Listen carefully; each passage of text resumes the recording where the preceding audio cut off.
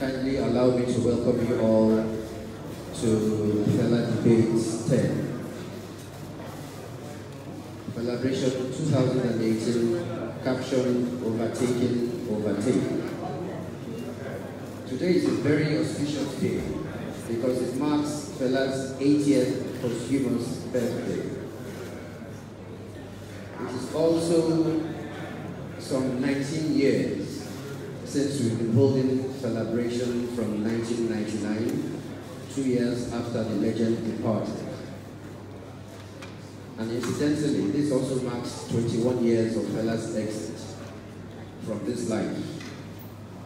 And interestingly enough, we even predate the Third Republic, which is 18 years old. Celebration is celebrated this year in 16 countries, and we have 21 licensed partners across the world. This unprecedented festival in honor of this greatly stupendous great man will be our musical genius, political activist, and cultural icon. Today's topic is African leadership in the millennium, which is a very highly relevant topic as we are quite practically on the eve of the 2019 general elections. And in support of this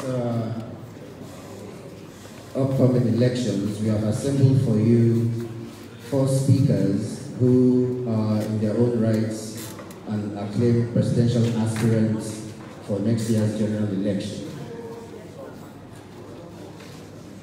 We have carefully selected our speakers to reflect the emerging growing trend of breaking new ground, a new beginning, a trend to reveal a new breed of politicians, dynamic, youthful, charismatic, and representing a new age, changing the narrative of gerontocracy and retreading of the same old leadership we had in the past, who have offered little or nothing new to the polity.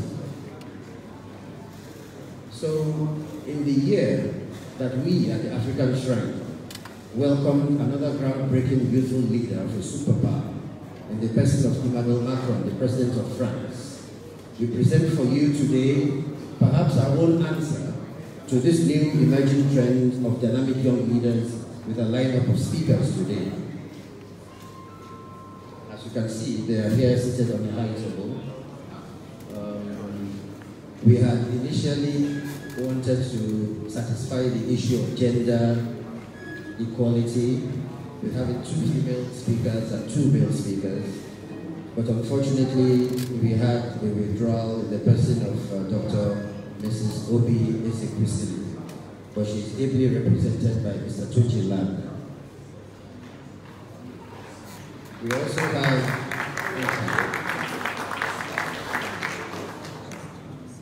also have next to him Mr. Fela Durotoye, who I'm sure is no stranger, another presidential aspirant, hugely popular, young, and dynamic.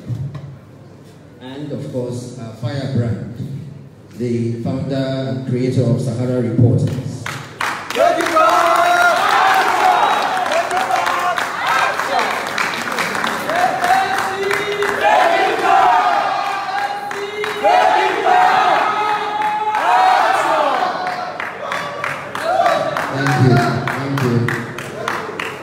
Is a man who appears to have Fela's DNA in his bloodstream, the scourge of corruption and despotic leaders we've had up to date. Next to him, Mrs. Eunice Atojide, sole female contributor today. Can you please give it up for her?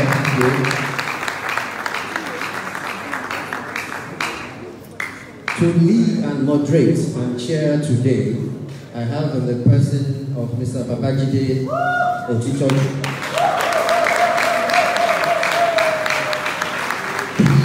He is a renowned journalist and a celebrated polemicist, the recent winner of the Best Political Analyst of the Year at the 12th Nigeria Media Night Out Award.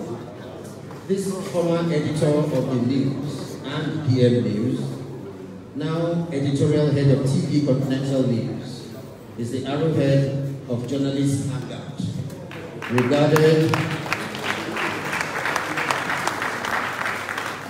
Journalist Hangout is regarded as arguably the best political program on television today.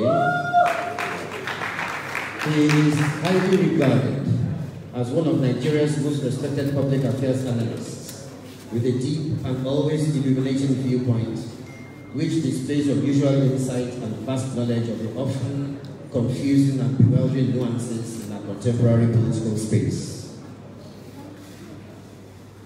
He has been described as a lifelong activist for good governance. So without much further ado, can I call him up to give us his opening address and introduce and set the ball rolling for today. Thank you very much.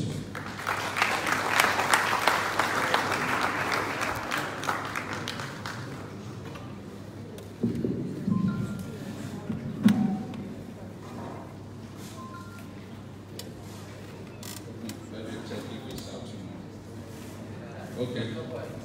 Good morning, everyone.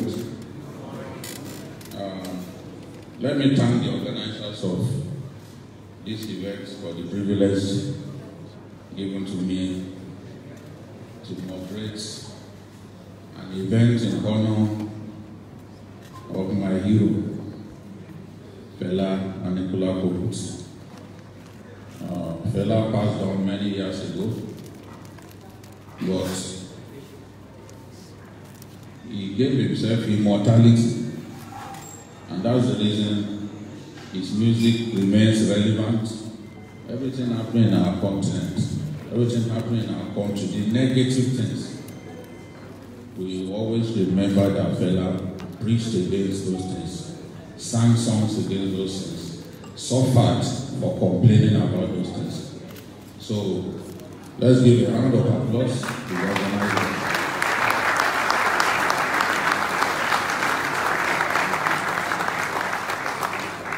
It is my wish that 20 years down the line, these celebrations will continue in honor of one of Nigeria's few genuine heroes. The challenge that we have as a people is to ensure that we do not let the lights burn out. I'm confident that we'll be able to achieve that. Monday to Friday, I wake up thinking of what to say. Things that will make sense to the viewer. But I'm happy today that I'm not going to be one of these speakers. Talking about Africa and its leaders is an extremely sobering experience, because there are really success stories to talk about. Africa represents all the ugly distempers that make living decently impossible. And when we're talking about African leaders, you really have not so much to say, apart from the good things that they used to do. So I'm happy. I won't have to talk about those guys. I'll just sit down and watch Fela, Eunice, Blackman, and my fairy brother, so we'll do all the talking. Maybe they will enjoy talking about those leaders. Because you look at the continent, and you look at the United Nations Human Development Index, our continent is eminently in inverted commas, represented. year on year, we are represented in the most shameful manner. You look at a country like Niger Republic in 2015, out of 188 countries, Niger Republic placed 187 in the UN Human Development Index. It shows to you that apart from the fact that geography has not been particularly very good to Niger Republic, because 80% of its land mass is actually covered by the Sahara. But successive leaders have not done much to change the narrative, to make that country better. Niger Republic is today a failed state.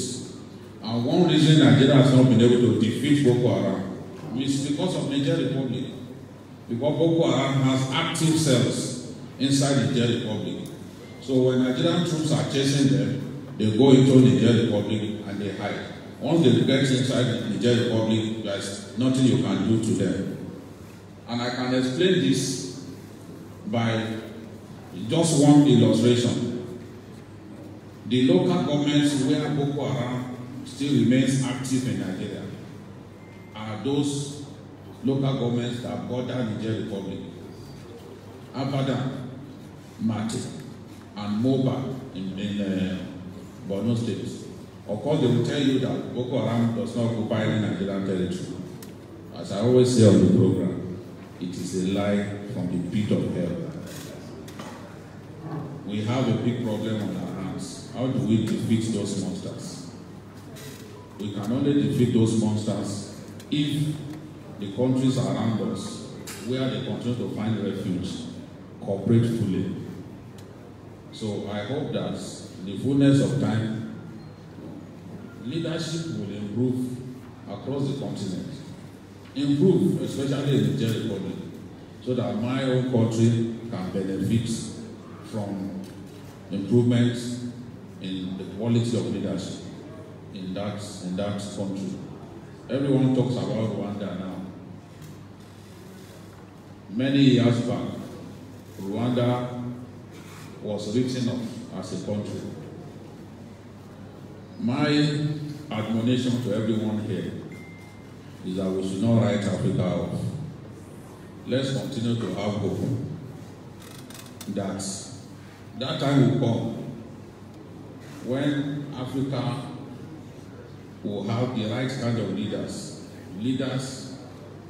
that can make a difference, leaders that can make good things happen. For now, we don't have them, whether in Nigeria or anywhere. We simply don't have those leaders, except we want to make a career out of deceiving ourselves.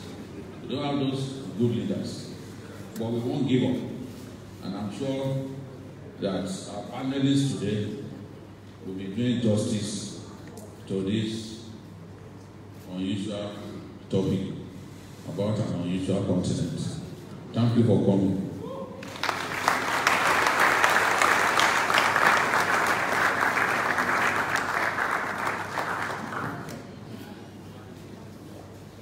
Let me invite our first speaker, the inimitable, eloquent, brilliant, and one of the brightest of his generation, Mr. Fela today.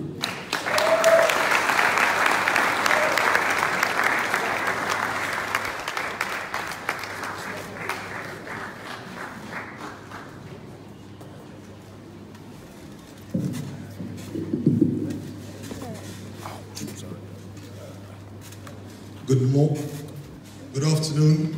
I think we are actually on the dot of noon. Good afternoon, everyone. I'm sure if I had shouted, take it back, then there would be more noise here.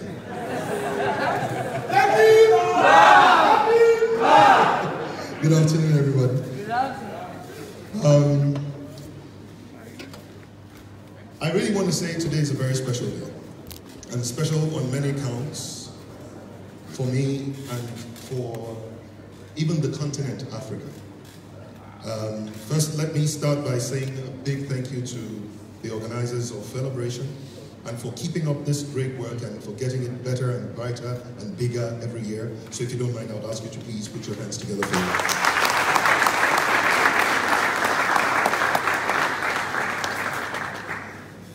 And whilst we celebrate the 80th birthday posthumously of this great icon, this piece of amazingness that we all have come to know and love. Some of us may have learned about him just by reading, but some of us had the good fortune of really knowing him, meeting him personally, and in my own case, at the age of 12, sharing a stage with him at the Odugua Hall of the Obafemi Awolowo University in 1983. Great event! At that time, I was a young boy, 12 years old, leading a musical youth band called Midwaves. And in one of the shows where we were performing, the great Fela was also performing. And because my father was schoolmates and classmates with Fela in Abeokuta Grammar School, and at their first time when they set up a band together, and my father was the guitarist, and they would skip, from the stories, they would skip the fence and go into town in the evenings. So when my manager at that time, Tope Babayemi Topsy, heard the story of how the fact that my father and Fela were very close friends, he decided to take me to Fela, and of course, at the mention of my father's name, you know, the great icon, the great legend stood up, hugged me, and, you know, just chatted briefly with me, but it felt like I was there forever. So today is a special day for me to be here at Celebration. It's my first time of being here. But today is also a very special day for Africa. Because 73 years ago, on this very same day, October 15, in a little hotel in Manchester, 90 young men and women gathered together in that hotel, and they were there for about 6 days, between the 15th of October and the 21st of October. And nothing really much was written about that particular meeting, but it was a meeting that was going to change the world, at least for Africa, the way that they knew it. At that meeting, there were people like Kwame Nkrumah. There were people like Kamuzu Banda, Hastings Banda, before he changed his name to Kamuzu Banda. There were people like Jomo Kenyatta, who were in that room. And of course, there were people like Obafemi Awolowo, who were also at what was called the 5th Pan-African Congress. And it was the 5th Pan-African Congress that history bears as the core trigger, where 90 young people decided that it was time for them to take back their future from the hands of colonialists who had made them second-class citizens in their own countries. And even though the meeting was happening in Manchester, United Kingdom, because the colonialists took them for granted, I guess in the words of Showere, they called them inconsequential. And so, at one point or the other, they didn't even do anything about it until it was literally too late. 15 years later, about 24 of the African countries had already positioned, and many of them had already entered into independence based on one meeting that took place 73 years ago. So, if you look at it, in 1945, when that meeting took place, Obafemi Awolowo, who was born in 1909, was 36 years old. Kwame Nkrumah, who was also born in 1909, was also 36 years old. These were the guys who were taking a decision for their continent. These were the guys who were challenging the status quo. They didn't have money. They didn't have pedigree. They barely had an education. I mean, Obafemi Awolowo literally had just graduated, I believe, in 1944 from law. So this was fresh graduates. If there was NYSC in the United Kingdom, he would have been an NYSC, he would have been a youth corps at the age of 36. But we must remember they were young, and they were visionary, and they had no prior experience in governance, but they had a vision. They had an idea that their country was better than it was the way that they had been born into it. That their people deserved better than being second-class citizens in their own nation. And they had come to a common understanding that they were a generation that was born for liberation. They had come to a common understanding that they were a generation that had the divine mandate to liberate their own people and to give freedom to their children. And they worked hard at it. They worked across board. They were united across tribe. They were united across religion. They were united across social barriers. They came together within their countries, and even then, even when one of them or the other would get independence, they would not stop until all of them got independence. Because they understood the power of unity in overcoming every great challenge. And so, for Nigeria, the success story was that on Saturday, the 1st of October, 1960, Sir Abubakar Tafawa Balewa, stood on the podium and read his independence speech as the first Prime Minister of the Federation of Nigeria. Now, you must remember that Abubakar Tafawa Balewa himself was born in 1912. So as at when he was reading the speech as the leader of Nigeria, he was 48 years old. That is how old I will be next year when I'm reading my presidential inauguration speech.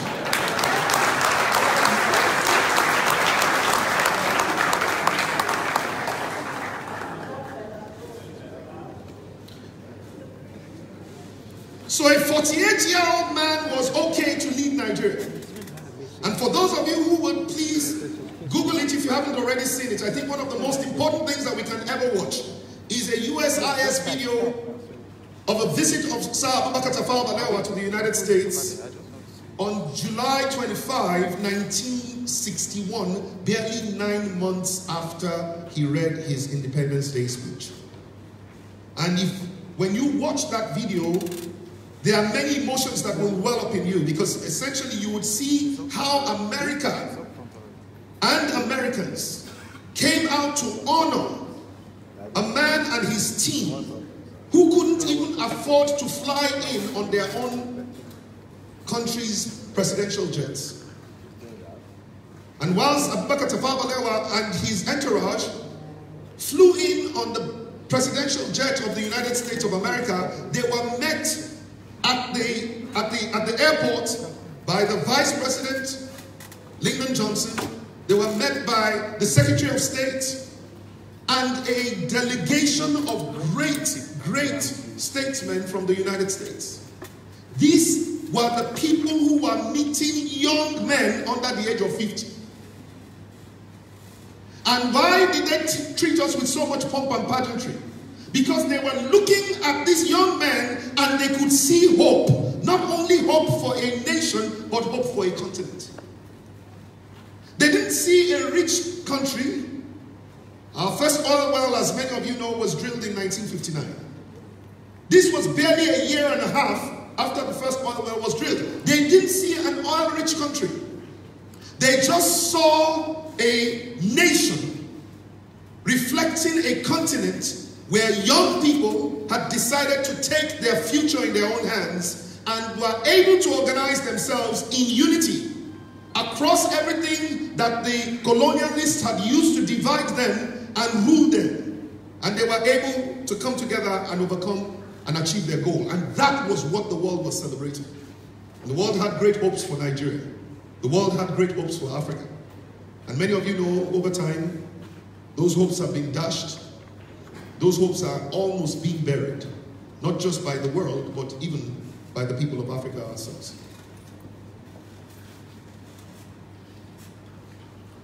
So sometime in the course, less than 4 years or so after, a group of military boys decided to overtake.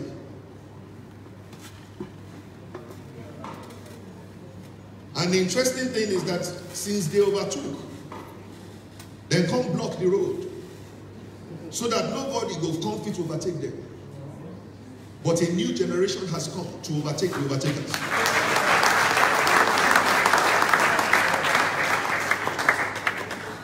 Some of those who are still alive today include General Gowon from that particular generation, who took over the reins of power at the age of 31.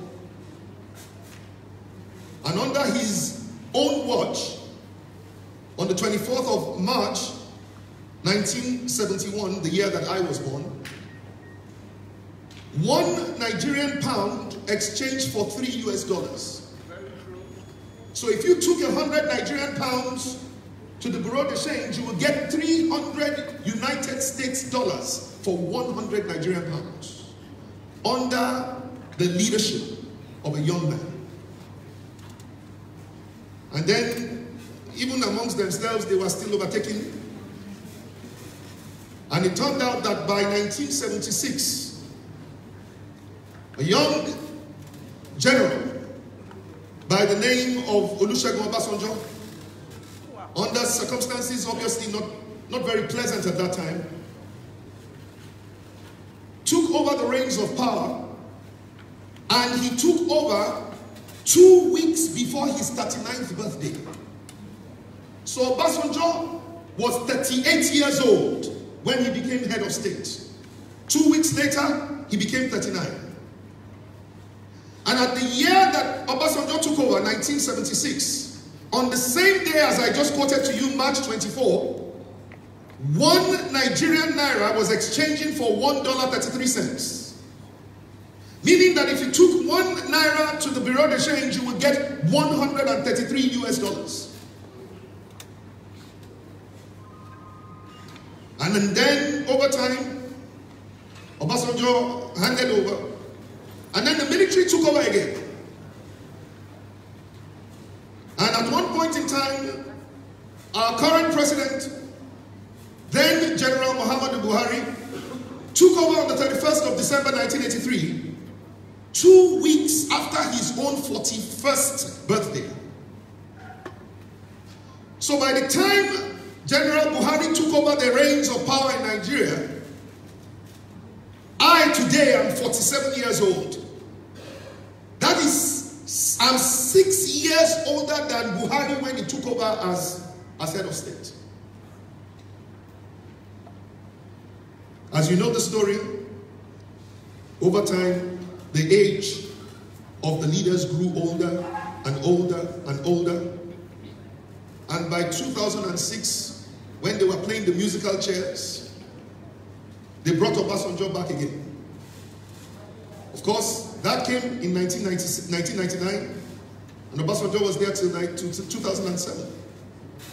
In 2006, on the same day, March 24, this is 30 years after Obasanjo's first experience as head of state. Remember what I said to you. In 1976, March 24, whilst Obasanjo was head of state, 1 naira was $1.33. By 2006, now Obasanjo being president of the Federal Republic of Nigeria, on the same day, $1 is now exchanging for 133 naira. Meaning that as Obasanjo grew older, okay, not maybe him, but as the leadership of Nigeria grew older, our currency grew weaker.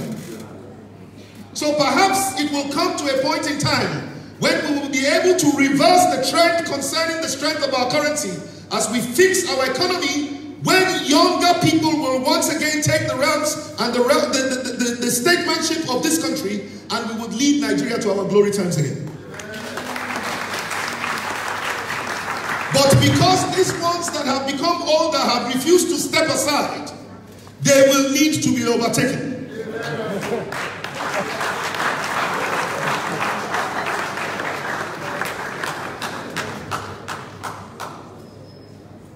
But they will need to be overtaken by a generation, because they didn't come in as one, they came in as a generation. So it will not be one Eunice or one Fela or one Showore that will be able to get this thing done.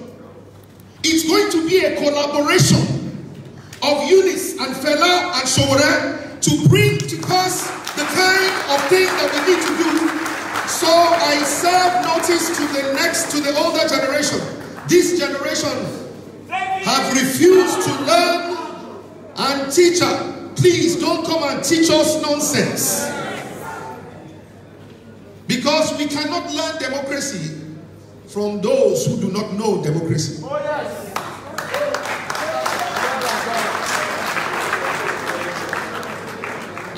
So I bring my thoughts towards a close. All across Africa, God has blessed a continent beyond just beyond description. There are many studies that have shown that the resources that are required by the world to survive in the 21st century, 60% or so of those resources actually lie in the continent of Africa. Specially blessed nation with mineral resources, natural resources, and human resources. But we have not been able to live out the fullness of our potential for a very simple reason. We have not really experienced leadership. We have experienced rulership, but not leadership. Because what rulers do is rulers amass subjects, but leaders inspire followers.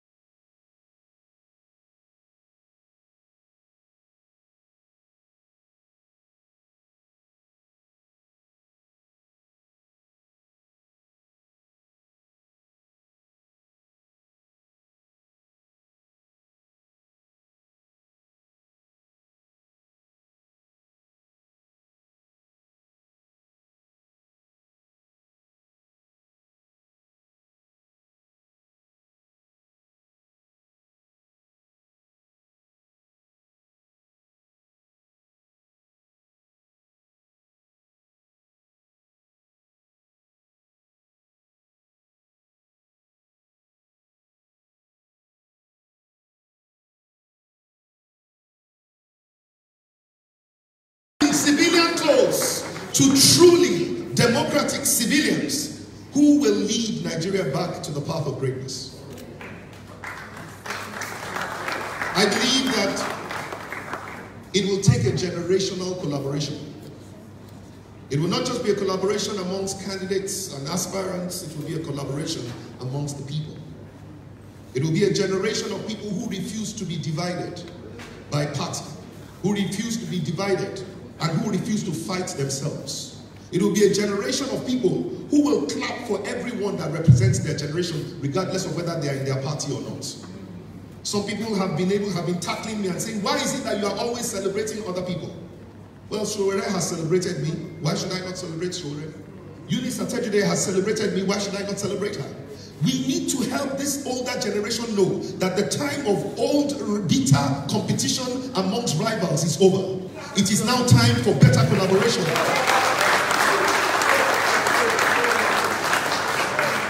Amongst the generation. The greatness of Nigeria is at hand, and it will emerge. And I want to congratulate all of you who are here today. And I pray that you would live to see Nigeria, the greatness of Nigeria come back again, so that everything that Fela fought against will become not just a song, but an experience. And I said I was going to do something. So you permit me, I've wanted to do it for a long time. And it is to do something that I did many years ago. And to sing a little part of Fela's songs. So if you know it, you will sing it with me, and then I will hand over the microphone. All the wahala, all the problems, all the things where we think say good do for this world is start. When the teacher, school boy and school girl jam together. Who be teacher? I go let you know. Who be teacher? I go let you know. When we be picking, mama be teacher. When we dey for school, teacher be teacher. When we dey university, lecturer be teacher. When we start to walk, government be teacher. Who be government teacher? Culture and tradition. Culture and tradition. Culture and tradition. Now the problem side of teacher students, we go talk about too. God bless you guys. Thank you.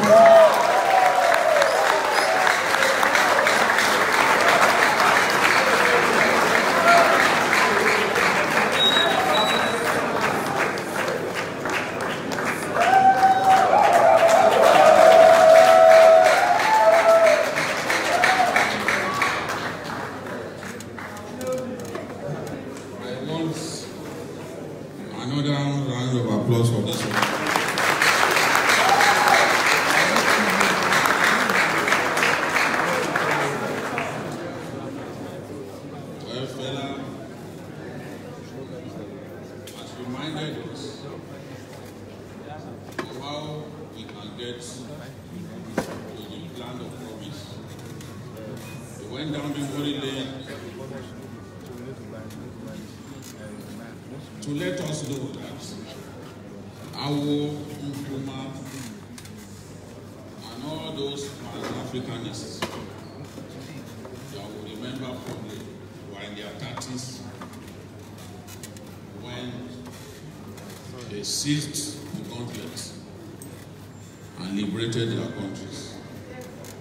So those who would want us to believe that an Aminu Waziri Tambuwal at 52 years is too young, they need to have their heads scrambled and reset to party setting. Because it is only in our country that people will reason in this manner. A 52-year-old man too young to lead this country? How old is Macron? Everyone appears to be leaving Nigeria behind. The world is going back to electing young leaders. But for some of us, including shamefully the young people, we think our salvation lies in antiquated humans walking the face of the earth. You know why I call them antiquated? Because their ideas have no place in today's world. The ideas are old and have no place in today's world. And that's the message that Fela Drotoye eloquently brought to us today. But I want to remind you that we should not just listen and clap. We should imbibe the message. And I've always said that young people have a weapon that they refused to use. You have the weapon. There are more younger people in Nigeria than old people. There are more young people in Nigeria than old people. If we would take politics seriously, if we would not just busy ourselves, just listening to music, watching telenovelas, if we would take seriously the matter of our state, if we take seriously getting our PVCs and taking an active part in determining those who will rule us, honestly, young leaders will emerge in our country. Maybe you think that it can't happen, but it will happen. Women, for example, if you know that in Kano, a woman won direct primaries to the House of Reps. Women have been repressed over the years in the North, not allowed to offer themselves to be voted for. But the day women unite, because they are easier to mobilize on election day than men, the day women unite that they want to rule the country, honestly, they have the voting strength. All of these people that we routinely elect will go there simply to turn Nigeria to a buffet. I'm telling you that that time will come when they will be replaced by the right people. I know some of us are not religious, so I can't hear amen. It's not loud.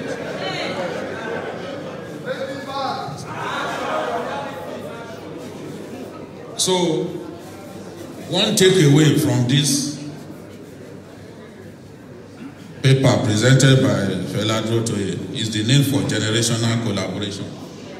As a people, we need to collaborate. As a generation, we need to collaborate.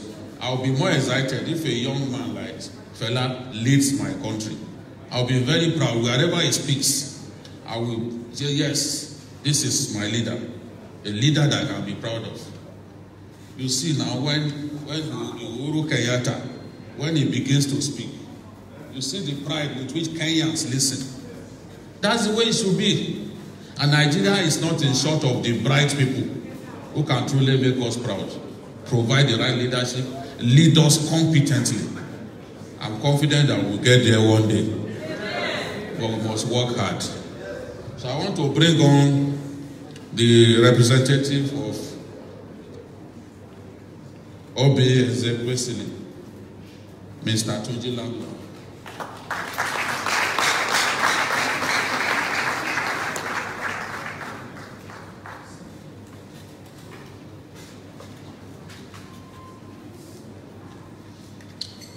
First of all, apologies, Obi is not here.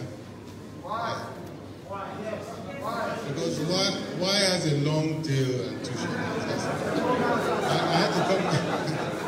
had to come at extremely short notice. I got a note from her. Can we have one house, please?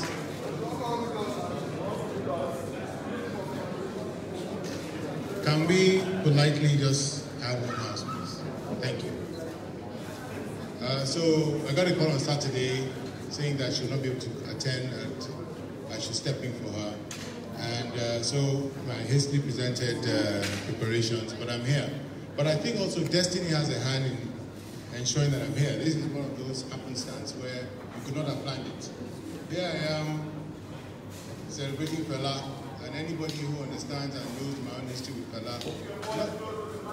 Okay, so thank you. Is this better now? All right, in that case, everybody say yeah, yeah. Everybody say yeah, yeah. And as a nod to my brother there, very grudgingly, I come a very long way with Fela, and I don't want to start talking about my own history with Fela. Everybody has their own notional narratives about it. But suffice to say that Fela rented my father's nightclub, Afro Sport, and this is 30, 40 years ago. So I grew up listening to Fela and, you know, really being indoctrinated by Fela. So as I was saying, my own presentation here is basically my own summation of the theme for today, which is African leadership in the millennium. And I know it's such a poor substitute because you're all waiting for Obi. And of course, how do you top Fela's rousing presentation? But I think there's something valid that I might want to contribute to this conversation here. I'm particularly pleased that he picked up on the sub-theme of overtake, trying to overtake. And the question now becomes, within the context of Africa, leadership, millennium, how can we overtake this generation? That's one question I'm going to leave hanging out there. The other thing that is also clear is that even as we speak about Africa, there's a slight nod and deference to Nigeria, basically, because as the organizer has mentioned, this is an election year. Oftentimes, in the public discourse space, we wonder if Africa is indeed a country or a continent. Oftentimes, you know, when we're reading the critique of the West, we all homogenize into one unit called Africa as if there are no points of differentiation. And so sometimes we fight that Africa is not a country, as the West would like us to believe, that Africa is indeed a continent with varied interests, varied history, but a collective sense of destiny. So by turns, Africa can both be a country and a continent. And it's within these two framings that I'm going to direct my presentation. Obviously talking about Africa as a continent, but also more importantly talking about Africa represented by Nigeria as a country. So the question of leadership is basically at the heart of this now, as we enter the 21st century. There are some statistics I gleaned, you know, this morning, as a matter of fact, that I thought would provide some kind of a statistical background as to what it is we are challenged with. Because you can't solve problems if you cannot measure them. In March this year, in Rwanda, there was the emergence of what is called the Africa Single Market. That finally, after Kwame Nkrumah in 1957 said Africa must unite, after Fela sang about African unity, there is actually the basis for a formalized single market for the continent. And that is a very big plus. It's taken us from 1960 to 2018, 58 years to get to a point where we realize that our strengths actually lie together. We're stronger together as Africans. The other thing that comes out of that is the statistics that shows that there's a growing African middle class. By some estimates, by 2030, there'll be 500 million Africans with about $2 trillion worth of spending power. And 2030 is just what? Another 10 years barely? So there's something to be said about, in spite of the negative outliers of governance, I mean, and the dinosaurs my friend was referring to, places like Cameroon, Equatorial Guinea, Uganda, and I'm going to go back to Uganda for one particular point I want to make. Africa is actually moving quantitatively in terms of the economics of it, but it's an uneven development. In terms of the demographics, it is expected that by 2030, there will be 320 million Africans, young Africans within the age group of, I think, 15 to 24. So Africa is resourced on multiple levels. Somebody mentioned that Africa has perhaps 60% of the global resources that will be needed to power the entire planet in this new millennium. Africa also has perhaps also in the same parity, 60% of the youthful population, the human capital that is essential, that is really at the core of our own value proposition on this global world space. So Africa is a very young continent in spite of the predations of these dinosaurs. And it's important for us to realize that we do have a future both in material resources, but more importantly, in the human resources. The question now becomes, how do we harness both? Those are the challenges of leadership in the new millennium. And it might not be very clear as we ponder our own state of affairs, with Africa, quote unquote, being a country / Nigeria, where we're going in that. It's instrumental that at this point, in a country where the median age, I think, is 17, the two top political parties are fielding candidates in their 70s. What we have to understand is step back and look at it again. What we're witnessing is the end of a cycle. What we're witnessing is the end of a cycle. My own phrasing is the class of 66, the guys who took over, but basically created what I call the military political complex, in which they created a system in which they've captured the state from 1966 there on, with the active conspiracy of politicians, ethnicists, and generally a ruling class that is predatory, venal, corrupt, all the wonderful names you can call them. But they sit on top of Nigeria's future. They're a very small sliver of people, perhaps no more than 2 million people, who have access to 80% of the resources. So these are kind of the bare bones facts that we're contending with. I also want to talk about human resources as a counter to this narrative of oil. It is not about oil anymore. The value of oil percentage of our GDP has diminished over the last, I think last quarter is about 8.2%. So oil itself is not really where our wealth is. It's in the formal sector, in the growing informal sector, in farming, agriculture, in small services, the mom and pop shop, the woman who sells akara. Those are the people that constitute the backbone of the engine of growth in Nigeria. The other major chunk is the Nigerian diaspora. All the repartees, all the Nigerians overseas who send in at least, I think by last account, $25 billion a year, coming from Nigerians living in the diaspora.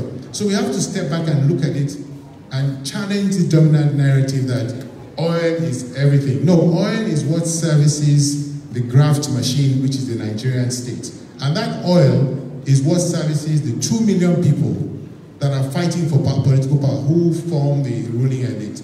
What our political presidential candidates are fighting for now is how do we wrest control of the state?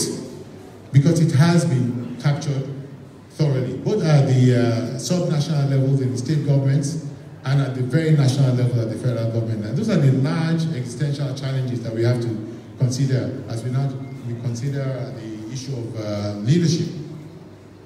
The thing about the future of Africa's leadership is that it is anchored on 2 or 3 things. One I would like to share with you is, again, going back to the demographics. Nigeria's demographics is just atrocious. I think there was a report that now says it's widely circulated that I think about 87 million people living in destitution. How can a country be so rich and yet so poor? Nigeria is a rich country full of poor people. That paradox is what we have to challenge. And those are the challenges before my presidential aspirants here now. Those are the real issues.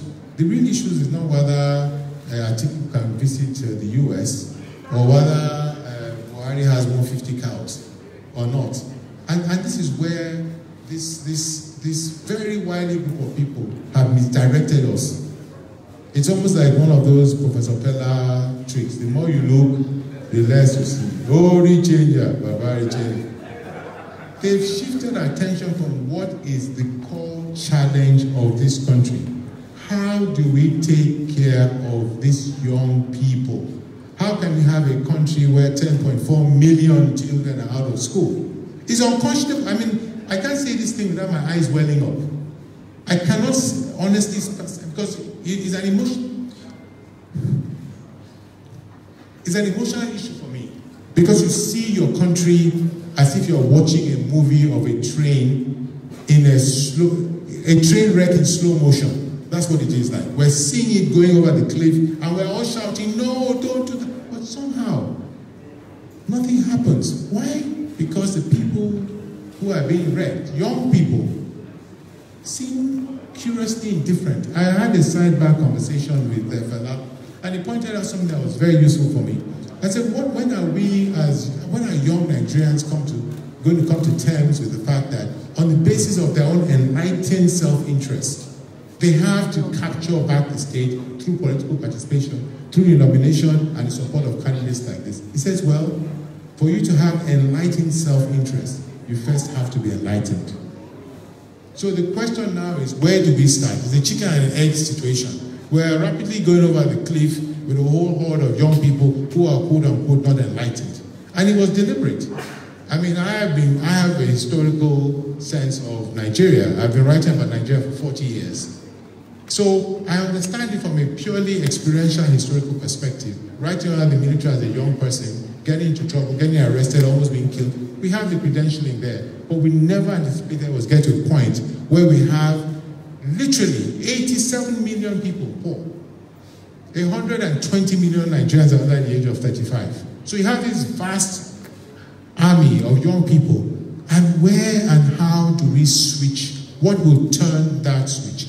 I think that the key challenge for us here is really not to worry about the technical things. That's what they're throwing about us. I mean, so I'm going to build you 10,000 kilometers of roads. I'm going to do this. That's not Nigeria's problem. Nigeria's problem is not technical. Nigeria's problem is adaptive.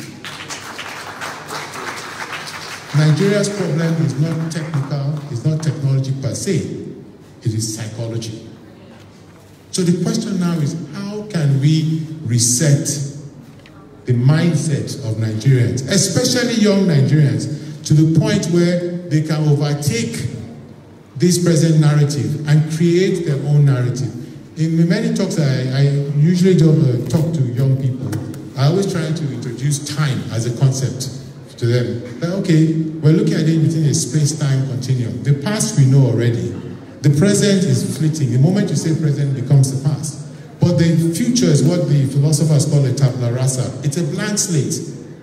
So the future of Nigeria is yet to be written.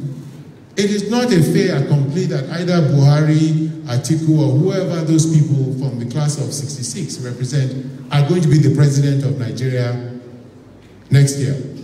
Because it's the future, and the future is yet to be written. The question is how can we harness the power of young people to make enlightened choices to change this prevalent narrative? That's one challenge. The second challenge is, how do we expunge the culture of militarization in our mindset?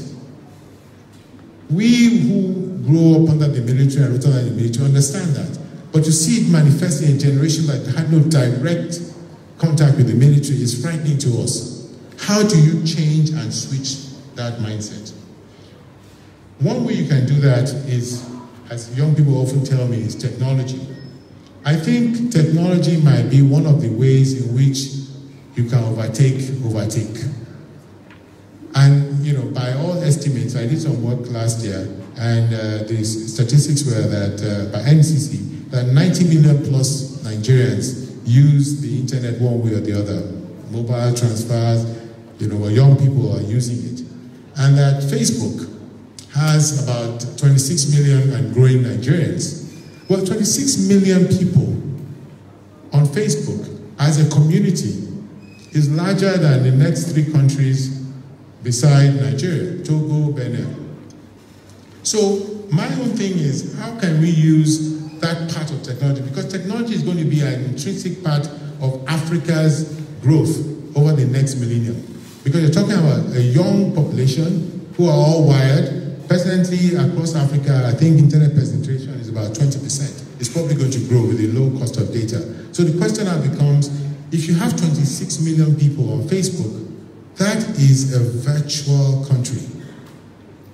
So I want us to just expand the prospects, and move beyond, as Fela would say, this goddamn contraption, and get into the underground spiritual game.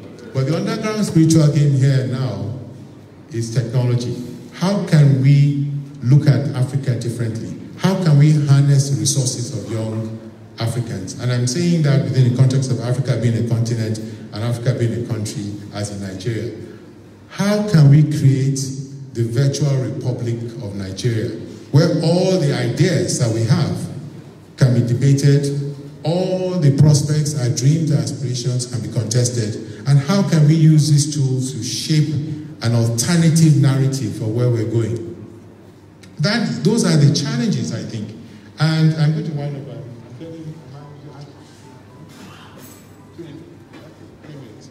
I'm going to wind up by suggesting that we go back to the master of all of this. One of my favorite Fela stories, and a couple of them, was many years ago in the US. A group of us went to visit Professor Chinua Achebe when he was at Bard College. It was just shortly after his accident. So we drove up the Hudson River, went to Bard College, and were ushered into Prof's house, which had been modified to allow his wheelchair. And there he was sitting in his living room on his wheelchair with his black, tank top, and then his black beret waiting for us. In the background was Fela's music just blasting away constantly. So I could not reconcile Professor Chinua Achebe with Fela. It was just one of those crazy mind-altering experiences. So I asked Prof, why are you listening to Fela? The guy, is a very profound man. He picks his words. He said, why am I listening to Fela? He said, Fela is the sage of our times. Fela is, this is over 20 years ago. And this is what young people are rediscovering. Before I leave, I'm going to offer some kind of a discography. If you really want to understand Nigeria's problem and Africa's problem, I suggest you do a couple of things. Forget Afrobeats. Go back to the authentic Afrobeat as represented by this gentleman. I'm looking at Overtake the logo.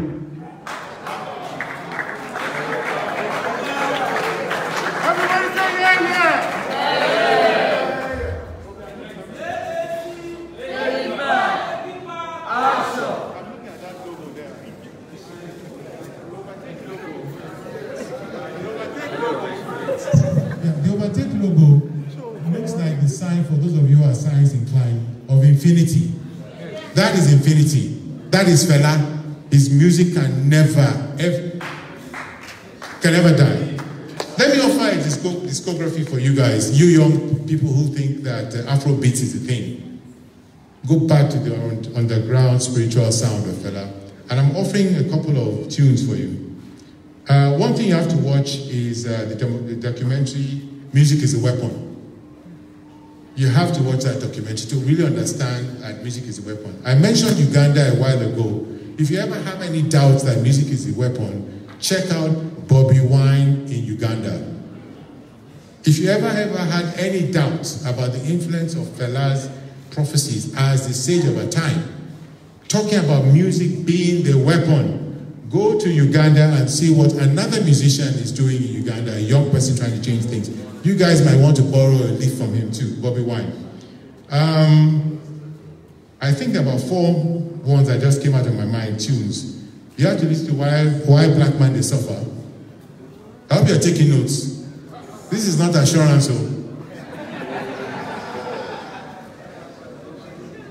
Suffering and smiling. Water no get enemy. And Africa center of the world. Thank you very much.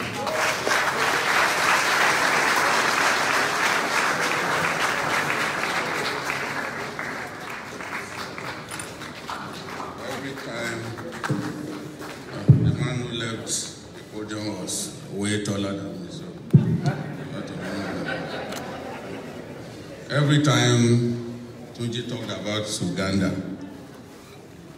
my mind went straight to the president of Uganda. In 1992,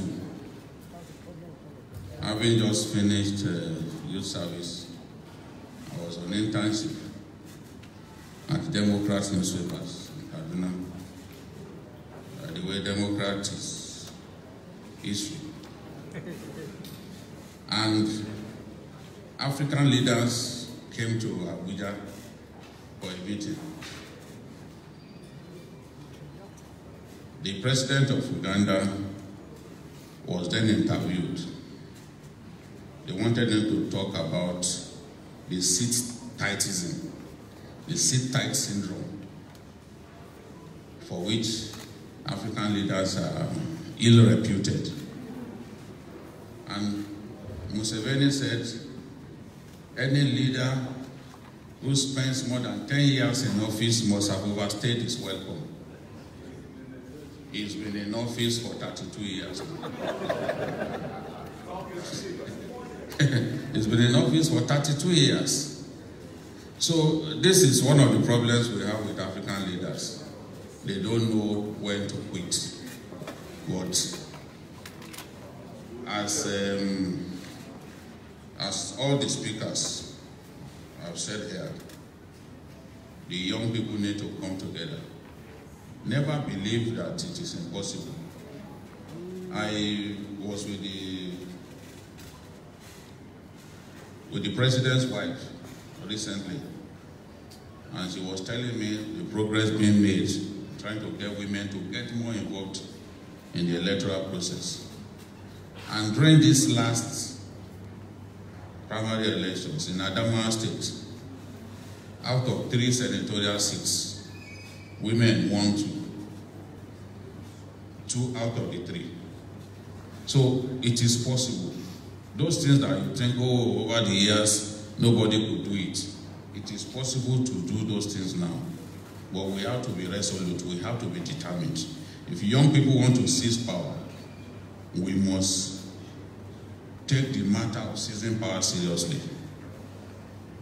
I agree that the 1966 generation is a passing phase, and we have to do our best to lead them out through the door so that a new generation of committed leadership can take over the African political landscape. This is my wish. I'm sure it's the wish of the majority of us here. So, I want to bring on now a very resourceful woman, a lawyer who has practiced in Europe and our country, a true pride of the Nigerian woman. So, put your hands together as I invite Eunice.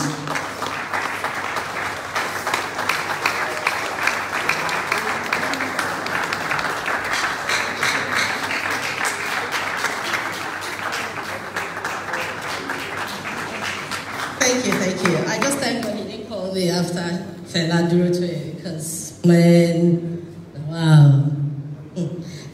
I'm competing against this guy to be president. That's some serious something. Anyway, I have a very different take on leadership issues and presidency in Nigeria and leadership problems in the millennium in Africa.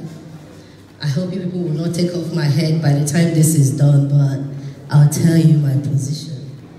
So, I'm looking at this from the young people's perspective because I'm clearly one of the youngest people, particularly women, to run for the presidency in Nigeria. So I have a slightly different view. When I look around at how African leaders hang on to power, I actually thank God that we don't have that problem in Nigeria. Why? We have never had a president or head of state or anything in Nigeria that lasted beyond those 10 years you spoke of. And that's because the people take leadership issues very seriously in Nigeria. So we have to learn to appreciate what we have and then build on those things to get what we don't have. So when we disregard people like Eduardo dos Santos, the former president Angola, who just left last year, and Mugabe, who also left last year, we still have the number one, like we are still 7 of the top 10 longest 7 presidents in Africa. And guess what? These countries where these guys are serving are the least productive, least successful, least peaceful. They're at the bottom of the pile in every sense you can think of. That tells us that staying long in office is more a problem for the country than what we have in Nigeria, which is like, when we tire for you, we send you packing. So, Cameroon, for example, has Paul Biya, who is doing like 43 years or so. He's done 6 years as prime minister before he became president. They are suffering. Equatorial Guinea has Theodoro Mbasogo. It's very hard for me to pronounce their names. Most of these people are in their 70s and 80s, and he's been sitting there for 38 years. Equatorial Guinea has oil, but they are suffering. Republic of Congo, Denis Nguesso, he's been sitting there now for 38 years too. They are suffering. Uganda, my friend's place, where he's praising them, they are actually suffering. And the man, when he came indeed to Nigeria, I was very young, but I remember my dad talking about it, that any African leader who stays more than 10 years is wicked. Now he's 32 years and he's not even ready to go yet Ugandans are suffering. Sudan, Eritrea, Chad, everywhere you look, where these guys are sitting down as if it's their own birthright to hold power and do with it whatever they want, their people are suffering. But we don't have that problem in Nigeria. So again, we have a lot to be grateful for. Let me quickly touch on Rwanda.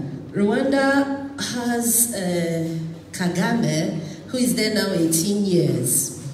And he came from the military rule. Most times these men come as the saviors. They go against the establishment, they get rid of them. But after they get rid of them, they sit there and they forget that they got the people to come together, work with them for that vision of getting rid of these old guys, these wicked guys, these guys who are not letting them live the life they deserve to live. They help them, they get rid of these people, they install these new leaders, these saviors, and then they start suffering. Rwanda, 18 years of Paul Kagame's rule, it's still going well. He started as the military, fight them all, Tutsi, Hutu, they are killing us things, and he was quite mean in a lot of ways, but he's been president of Rwanda for a while now, and I would say he's doing quite well. But this is still 18 years, and he already changed the laws, the constitutional laws, to allow him another 15 to 17 more years. So he's highly likely to spend 32, 38, 40 years in power. And what I envisage is that they will go from this beautiful Rwanda that is working so well to another country where they are suffering. Let's bring it home to Nigeria, because that's where we all end up. We are very lucky. We are very lucky because for whatever reason, all our differences, all our wickedness, we manage to work it out so that nobody at all can make us suffer for too long. We get rid of them somehow. And that is good. And that's where we need to build from. When Obasanjo first became head of state, he was 38, 39, I actually thought, but from what Feladroche said, he was actually just 38, going to be 39, as head of state, uniform, military. He came back, when he came back, he was 62, as the civilian president. We didn't suffer too much. We suffered, but it wasn't too much. It wasn't the worst of all the leaders we had when he came back as a civilian. Then he left, and Yar'Adua took over. Yar'Adua was 56. Yar'Adua would have done well, I think, but he was too sick to do anything, so he died too soon. And then Goodluck Jonathan took over. He was 53. So we've gone 62, we've gone 56, we've come down to 53, and that 53 is still younger than some of us who are claiming youth, trying to remove them. Jonathan didn't do too well, but he is definitely nowhere near as bad as what we have today. What we have today, in my opinion, is the worst we will ever have. Is the worst we have ever had, and it is the worst we will ever have. We will not take it. Nigerians do not take it. When you come in and you do not perform for some reason, the people who designed our laws designed them so well that you cannot entrench yourself. Abacha couldn't do it. Buhari cannot do it. We will remove him, but what I want us to understand is that it's not about just removing Buhari and replacing with young or new faces. It is very, very important that we think about the quality of these new faces, of these new, younger generation leadership we are wanting to replace Buhari with. It is so much more important to pick right than to pick young or new. That's where I come in.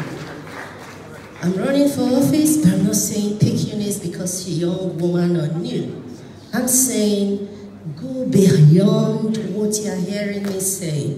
Don't just listen to all the things that I copy from all the other people and paste together and come and gist to you. Don't just look at all the activism and all the boldness that you see, because all these men and women who came in at the ages of 35 to 45, none of them came in at 80, apart from the Nigerian ones. All these people whose citizens are dying and suffering came in at the ages of 35 to 40, and they sat there. And if we make the mistake of picking people who do not care actually about the processes, about democracy, about the personalities, about the promises that they make to us while they stand on the podium, if we pick people who just say things because they have heard others say them, we will put people back there who will be worse than our current president. It's not about age at all. I am the founder and the national chairman of the National Interest Party, and most of us are under 40 at NIP. However, we know that amongst those of us, even in that age, we have some evil people. And it's the same in every institution. Amongst all of us running for office of president under the age of 50 or 60 or 40 or 30 even, we have some evil people. You need to see beyond what we are telling you. You need to look at the processes we use in emerging leaders, in our private businesses, how we relate with you in the public, how we treat our staff, how we take seriously the promises we make to you every day. What kind of lies have you caught us in? What kind of lives do we lead away from the cameras? If you can get behind the cameras, do so. Do so, because that is the only way you see the true pictures. And you have to see the true pictures to pick the true leaders, the true lovers of Nigeria, the ones that will fight for you no matter what. It has nothing to do with age. It has everything to do with character, integrity, sincerity, honesty.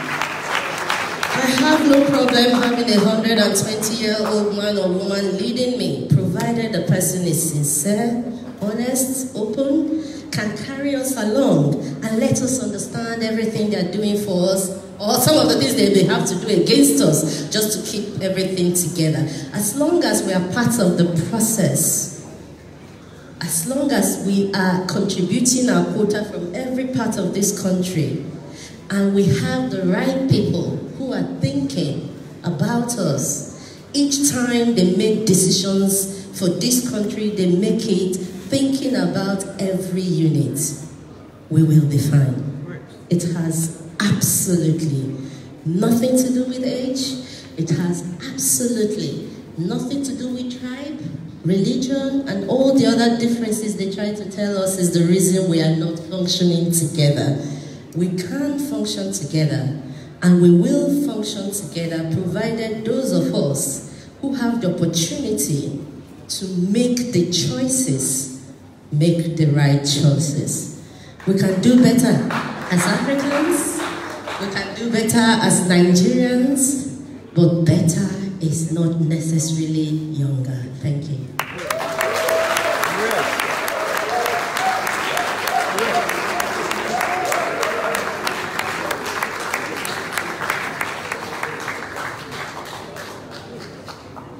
I think Eunice's message is clear. It's not about the age.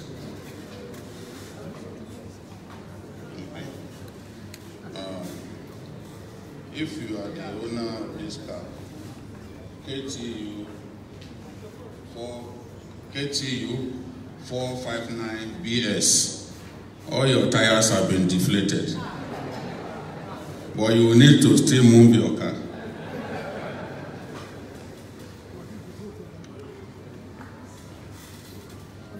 So our message is clear. It's not about the age. You can actually find incompetent people amongst young people. So she wants us to make the right choices, informed choices. And our age may not necessarily, young people may not necessarily give us the kind of leadership that we want. I wish you can give us, at least on the continent, many examples of old people who we can actually describe as wonderful leaders. The preponderance of bad leaders in Africa are actually very old. That's why it's no surprise that everyone thinks that that generational shift has to happen. I agree that we have to look at character and integrity. But it is my considered opinion that even if we are looking for people of tremendous character, people who have integrity, we can find them amongst young people. So,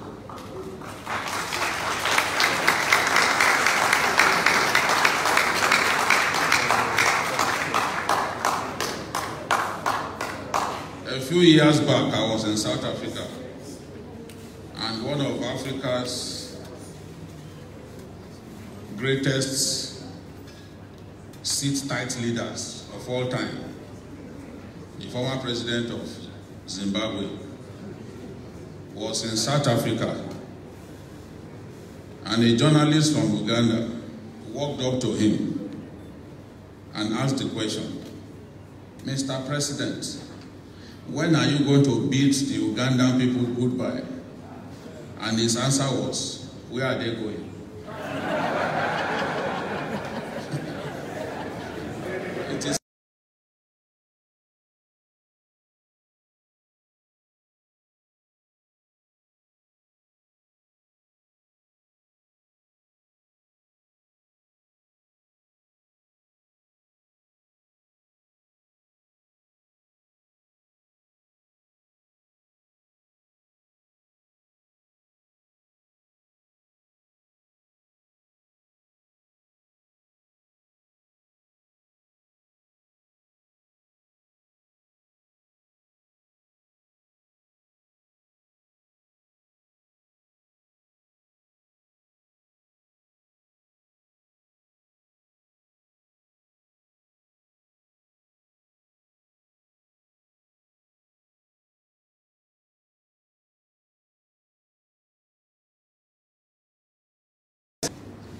to elect young leaders. I'm not disagreeing with Eunice, but we'll find them. We'll find them. They are available. I agree.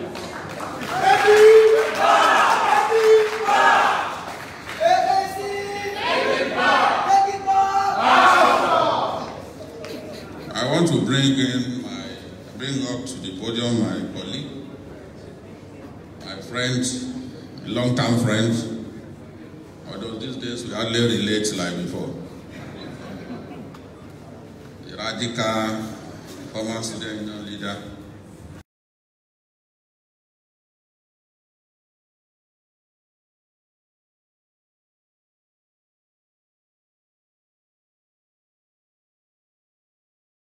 Me of me.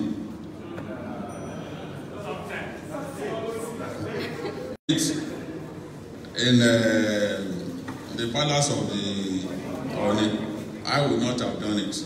That's why I said it sometimes reminds me of me.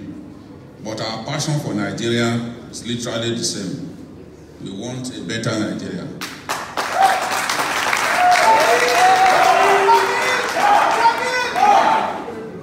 We work together in the news magazine before it set up.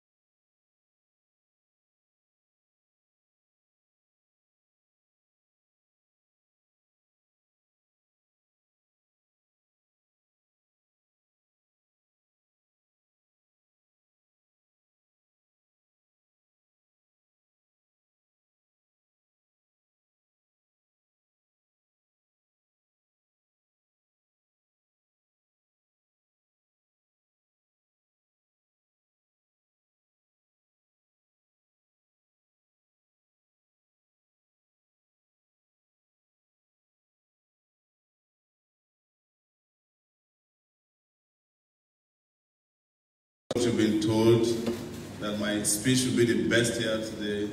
You'll be disappointed. I am very sick, and I mean it. I'm sick and tired of this country. Yes, very sick. And but I'll start with a small story. And this happened between me and a fella who wrote to me last week. We went to see Professor Wole Soyinka. And he called us into a small room in Ikeja. And he told us how he met Atiku. You know, I like to name names, right? He said to Atiku, Atiku is sitting across from him, and he asked Atiku, what is it that you have fresh to offer Nigeria? He said Atiku looked at him and said, I have some things. I'm a good person, I do some nice things. The other time I opened my university when there were refugees running away. I said, Prof, that's very good. I'm asking you, what is it you will do differently if you're president of Nigeria that you couldn't do when you were vice president for 8 years? Atiku couldn't answer. And they said to him, if you have anything to offer Nigeria since you've been born, and the thing cannot be transferred to the younger generation of Nigerians, that means that idea is useless. He said after he left him, Atiku and his entourage, including Benga Daniel, couldn't take pictures with him. So that event was not known to the public until today that I'm talking to you. Because they had to leave Soyinka with their tail in between their legs. Of course, the moment they saw that Soyinka could not be fooled, they went to that man in Ota. Yes. Who is always speaking from both sides of his mouth. The dishonest, unpatriotic, inhuman Obama. And asked him, well, Baba, with all the traditional rulers doing their normal roles, religious leaders, both Muslim and Christians, and said, you have to forgive Atiku, because Atiku is coming back to be president of Nigeria. The usual unpatriotic, inhuman, and wicked Obasanjo invited Atiku to his house and told us that he has not forgiven Atiku. The same Atiku, he claimed that God will not pardon him if he ever recommended to be president of Nigeria. He recommended again to go and destroy Nigeria. And I said somewhere on here last week, you know, I'm not going to speak too much about Africa's history. I teach post-colonial African history in a university in New York for 8 years. There's nothing there. He said to him, I said at that program that if it is true that there is God, and God doesn't punish Obasanjo this time around, so many of us will stop going to church. That's the truth. Because the truth is that wherever God is, He doesn't preside over the affairs of Nigerians anymore. They have redesigned their own God. Hello? Their God don't get angry anymore. The God that supervises over Nigeria is always very humble and nice to oppressors. That is not the God we know. And for God to reinvent and reintroduce himself to Nigeria, He has to destroy these characters. I'm telling you. And if He does that, I'll be going back to church. Because I haven't been to church in a long time. I am not a religious person, but I'm a very spiritual person. Yes. So, what is my experience with Fela? I met Fela in 1992 at the University. We invited him to come and play at our show. And he told us, if I get to your school and I cannot do sound check by 7 p.m., I'm not performing. We thought it was a joke. When he got to our school with 27 women dancers, and the place was still under construction, which was a problem of our social secretary.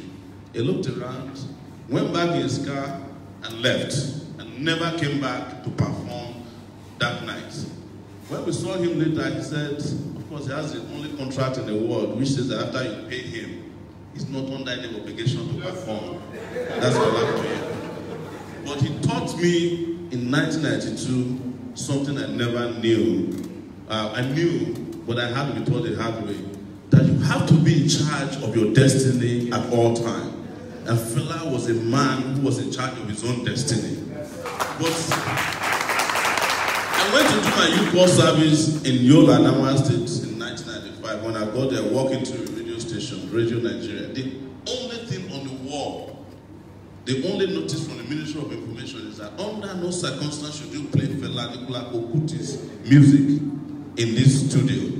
And that was how it was across Nigeria. Why did I say that? Sometimes we don't celebrate our own. We don't celebrate the contributions that we have made at different times in this country. And that is why I think they don't teach history anymore. Because if we had history in our curriculum, somebody would have taught our children that Obasanjo is a bad person. Somebody would have taught our children that Babangida is a thief. Somebody would have taught our children and our brothers that Atiku was the custom officer who made it by stealing and robbery. Somebody would have taught our children that Buhari is a useless man. Yes. We didn't need Donald Trump to tell us that Buhari is lifeless. But here we are in 2008. There is a debate as to who to choose between the worst and the baddest. Yes. And we are all here still fantasizing about what Nigeria should be in the future.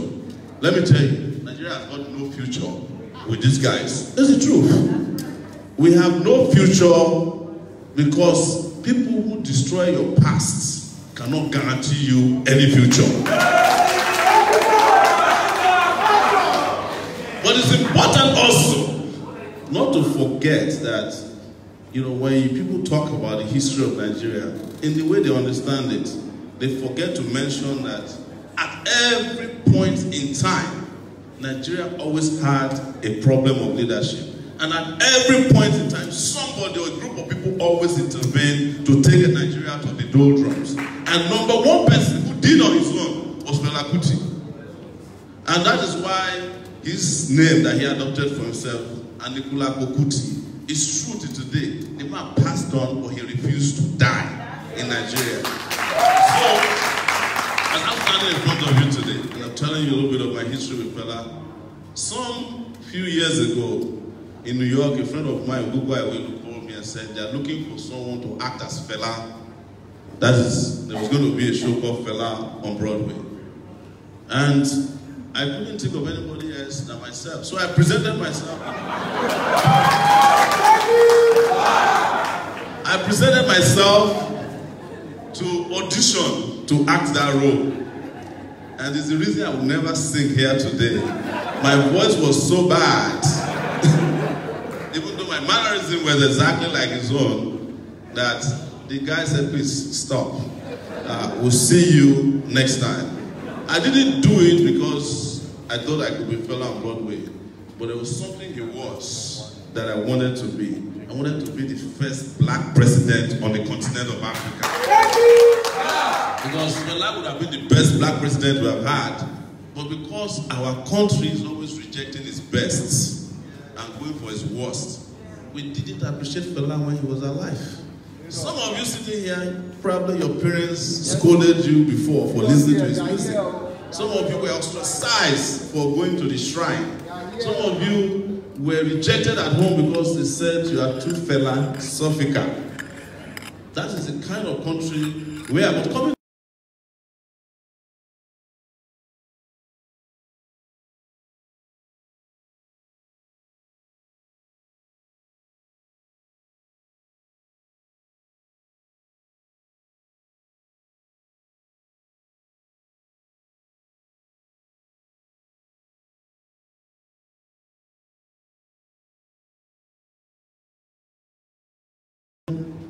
Or was there about? He was one of the people who was chanting that Abacha must remain in power. Yes. When we were, yes, Donald Duck was part of the Abacha must stay people. And when we were younger, in our 20s, we fought to drive the Abachas out of power. Comfort, who was former president of NAS, is sitting across from here, female, they fought to drive Abacha out of power. We fought to drive Babangida out of power. In 84 days, we drove Shonekan out of power when he legally cornered the position meant for MKO Abiola. But nobody is studying us in history books. We are studying criminals. We are praising criminals. Even some of our presidential candidates and aspirants have little information about us. And we must say, Father, forgive them. They look down on us. They look down on our sacrifices in this country. They talk down on us. Because the only Nigeria they know is Nigeria that talks down on people. The only Nigeria they came to experience is the Nigeria that denigrates its young and youth. Someone asked me when I started running, and I've never told this answer before. I said, where will you have the experience from to be president of Nigeria? You know the usual thing. And my answer was very cutly. How do I get experience when I've never been allowed to do anything in my life by the useless leaders who you claim have experience? It's the same question I was asked when I once applied for scholarship. I think it was one of the oil companies in Nigeria. They came to our area in the largest Seldom when it was called and said they wanted first-class students. Of course, I went there, knowing my nature. They said, what's your class in the university? I said, I have. And between second class upper at that time, then I dropped to second class lower. You know activism, how it affects you. And he said, but we are looking for first class students to come for the scholarship. And I told them, if you pollute our water so bad, you pollute our air so well, how do people breathe this air, drink this water, and have first class? It's the same thing for Nigeria. How do you go through so much oppression, denigration, and disgrace by elders such that you are asked for experience? How do you get experience when you've never had a job in your life after graduating from the university? Whichever experience we had to form it ourselves. Whichever jobs we ever had, we had to create those jobs ourselves. And look at people from Nigeria. There are people who have never even invented a broom in their lives. Some of them cannot tie their shoelaces. Even the umbrella that they use as their logo, some of them cannot carry it over their head when it is raining or the sunshine. So where do you expect us to gain experience from? But the truth is that we have better experience than they do. We have experience fighting for what is right for 30 years in this country. We have experience and a lot of uncelebrated laurels under it our belt fighting successive military rulers. We have experience fighting the people fella called international thieves in this country.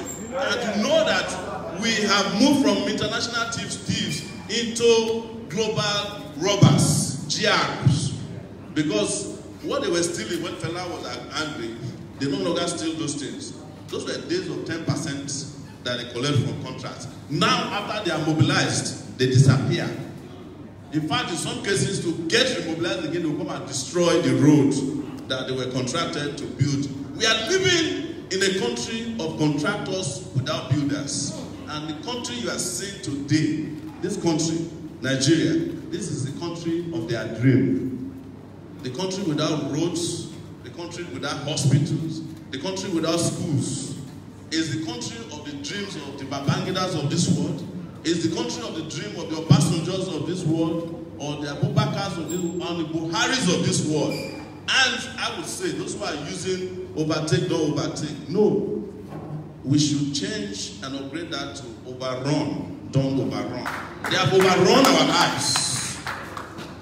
And the solution, people, is the revolution. We are not going anywhere without adding a revolutionary favor to this next election. If any one of you is still under the illusion that these old baggers, as we call them, we hand over power voluntarily to us, we are deceiving ourselves. Any one of us under the illusion that the plastic card that is referred to as the permanent voter's card will guarantee you a transfer of power from one generation to the other, you are wasting your time. Yes, because why? That card is already on Alibaba. Yes. They figured out where they cannot control the card. They figured out how to withdraw the cards from circulation. Most of Lagos now, they have these cards in their possession. And when election day comes, they will be the ones in control of the cards. Of course, a few of you might vote, but your votes will not count because it has been designed to fail from the beginning. And I'm saying to you, if we won very early, we might actually win the battle before the war. And what is the battle? It's a battle of mind. There's no question about it. A lot of young people are confused. And you cannot blame them. If all you have had your entire life is being battered and badgered and disgraced and denigrated, you will have no self-esteem. And you will not have the ability to even challenge your oppressors, because most young people in Nigeria don't even know their oppressors. The people who are the oppressors are their role models. That is why you find out that most Nigerian young people are more comfortable with younger musicians who are thinking about things that have no relevance to their lives, as opposed to musicians who are singing consciously about the socio-political conditions of our country. So, I could stand here telling you that, well, these people are old, that's the problem. It is true that they are old. That is what they call gerontocracy. But there are also a lot of young people in the system who are morons. And they are practicing what I call morontocracy. And the combination of these young people and the old people is the reason why Nigeria is in the condition it is today. Each time you find a Buhari, you find a Yahya Bello somewhere.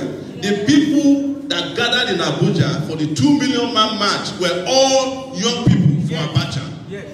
The people who largely pushed for third term in this country were young people in their 30s. Right?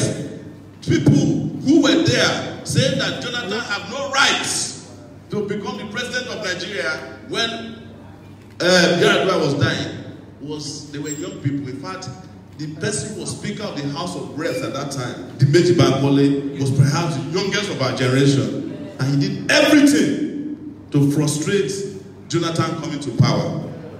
You know, my sister just said that, you know, this is the worst government we have. I agree with her. But it's a progression because Nigeria has been in a situation that it is today. The last government is always better than the next. But that don't mean that the worst, in fact, if you ask me which is the worst government, it hasn't come yet.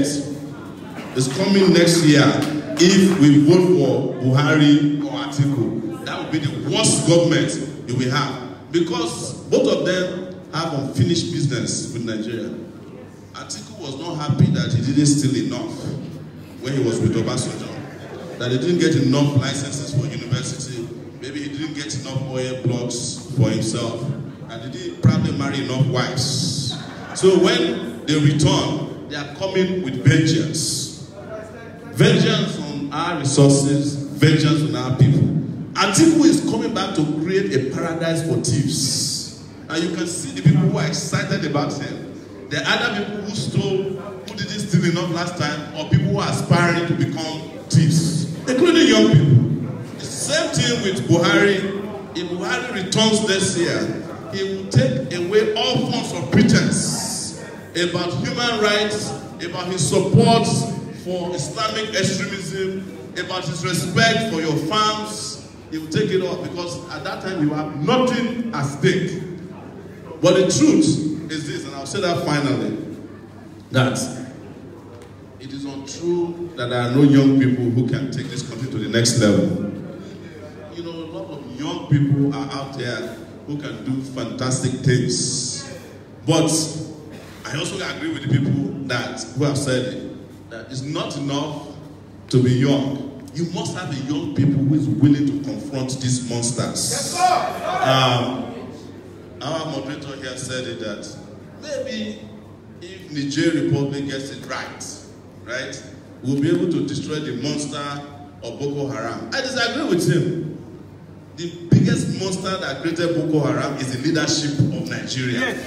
And the moment Nigeria gets it right, every other country that is suffering right now, we have no option than to get it right. Nigeria is going to become the next sheriff in town. Let me give you an example. Cameroonian activists walked into this country to fight Paul Biya.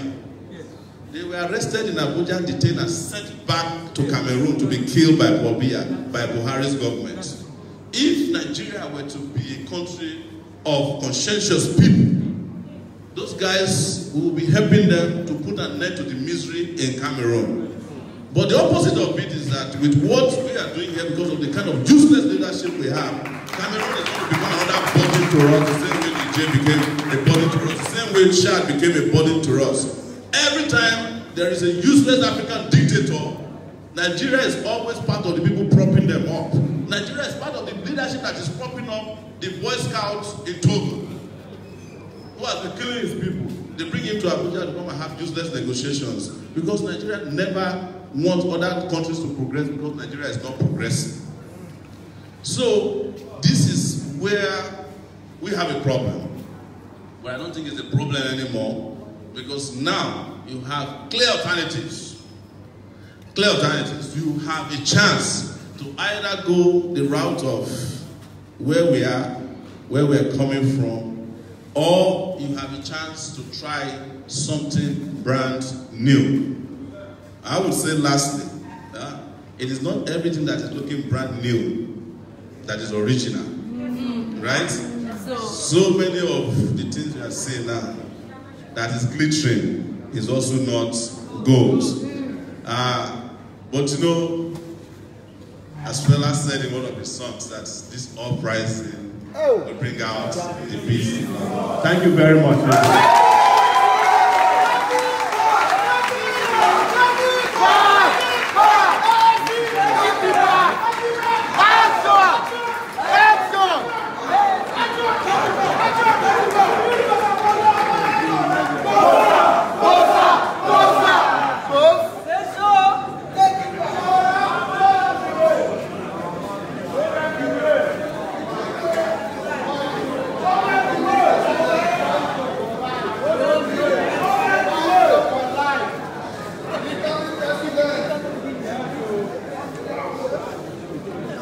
Shebi, people have, you've delivered 3 bosses to Showore.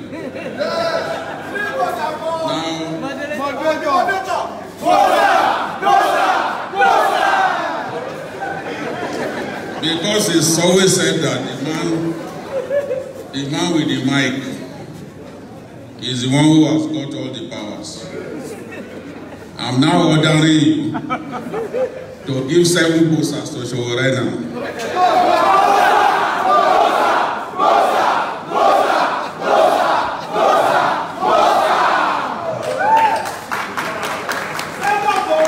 You will now give 3 bosses to yourselves.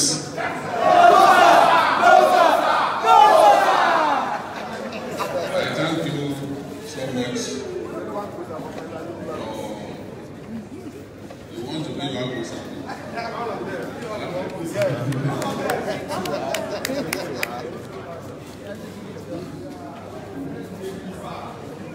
Before we go, you will get a chance to give our people bosses.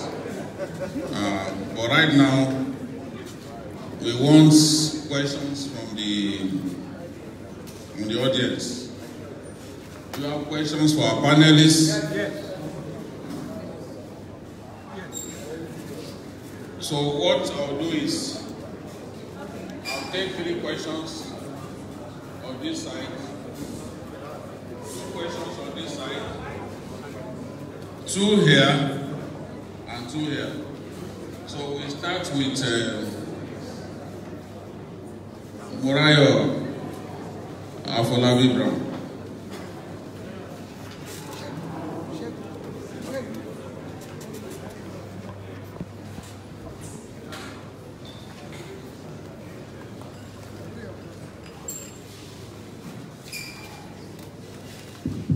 Okay, my first question, only have one question. The issue of PVC, because Showore has, and I think everybody has told us, yes, everybody is saying that the future is in the hands of young people. Somebody talked about virtual, 27 million Nigerians, opportunity, there is virtual federation that we have. And I'm asking now, we have PVCs. Can we trust the Nigerian youth with that PVC to make the right choices? Because you've told all of us to forget PVC, and we got to the PVC. But how do we change the mindset to ensure that they are responsible with this card and ensure that they vote for the right person, that they're able to see and appreciate the options available? How do we ensure that young people make good use of this card PVC?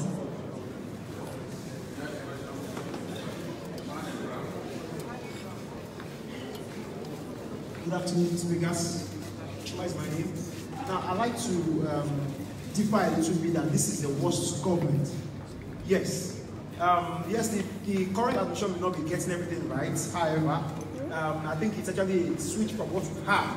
That's one. I'd like to just say that there was supposed to be a platform where young aspirants will come together and take a one front. But it's a pity that that particular front actually failed. That would have given us enough opportunity to project somebody's aspiration instead of having different persons running on different platforms. As it stands now, if you're not careful, this same old order will go back. Yes, if we are not careful, this same old order will go back. But I would like to say very, unequivocally that this administration is certainly not the worst. Yes, they may not be getting everything right, but time, I think they will actually get it right. Thank you very much. Time, you get it right. Time. My name is Tokwe Makodige. So I have a direct question linked to the contribution this man just made. And it's directly at you, Showore, because you've been very, very vocal and attacking people. You're one of those that sort of unpacked the opportunities we would have. Because you were invited and we're looking up to having you work with the other young people. But right now we would have splintered votes. Because you did not bow your ambition to other people that you felt would do, maybe you did not think would do a better job. You're standing alone, going to solve the problem of Nigeria in 2019. By standing alone, would we be better off as young people? Or would it not be better if you had sacrificed your ambition and worked with other people? Kindly answer the question, sir.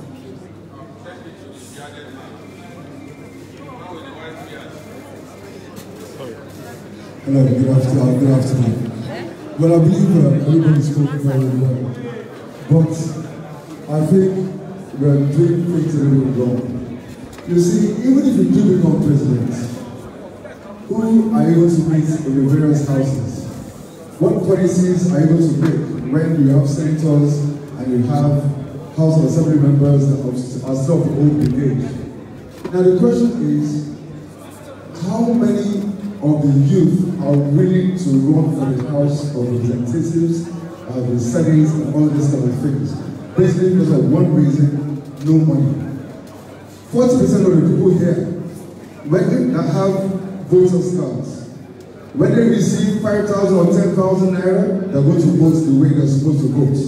So let's be realistic. Until the youth are ready to take over the various houses, before we can ever think of, taking over the presidency. That is just my contribution. Thank you.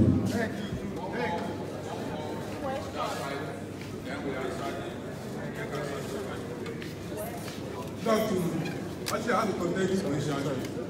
I agree with the position that the problem of Africa or Nigeria is a generational identity issue. Rather, because we currently have a young person in leadership position, and yet there will not be a real social changes for the popular masses and the working people in the continent. So, I think the problem is the problem of policy, the social policy, programs, and system. So, what I think is that we require the unity of the old, the young, the working class, and all the popular masses to have a new political change in the continent. Of course, I agree that the youth should participate politically, should play a very, very important role in the political affair of the continent. But what I think is that we should participate in the political education and political actions and movements that will actually change the status quo and bring about real change, all the companies changes for the masses and the way people are applied. So that's for me.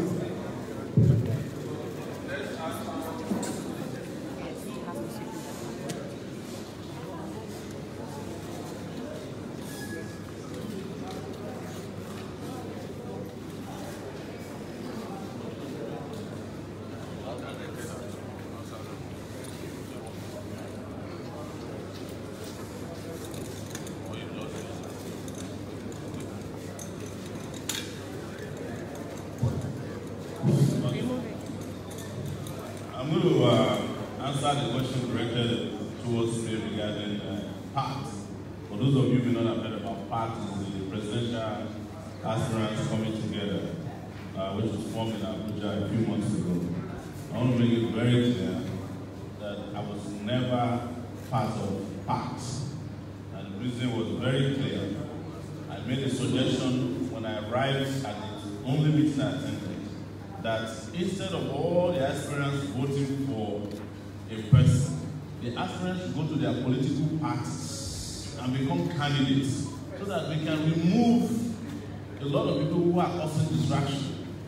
So if we have 3 people and young people can choose from the 3 who they want, it will be better. But they refused. They disagreed with me and I left respectfully and continued my campaign across Nigeria. They went and had their meeting, signed a memorandum of understanding amongst themselves. The person who won, Fela, was declared the winner. The person who lost refused to accept his loss. It wasn't me, it was Kingsley Morgan. But here is what is different, and I want you guys to be clear about it. When I was coming to this debate, I didn't expect to meet Fela, Eunice, and Obiero. I was here hoping that I would meet the likes of Buhari and Atiku. Yes. So it wasn't that the people we are playing against.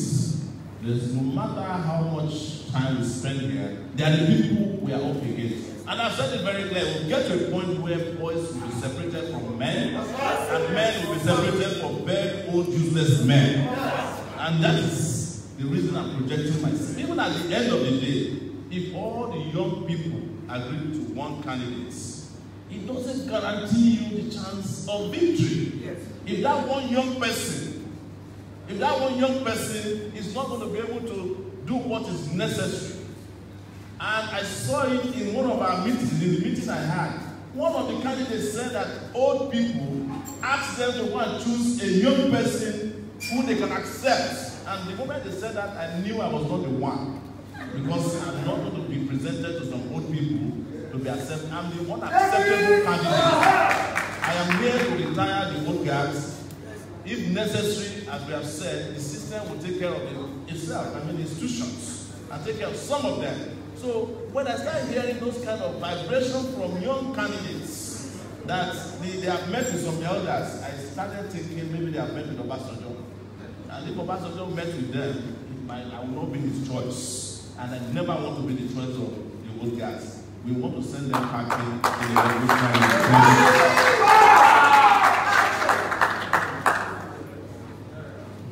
Thank you. What is the question?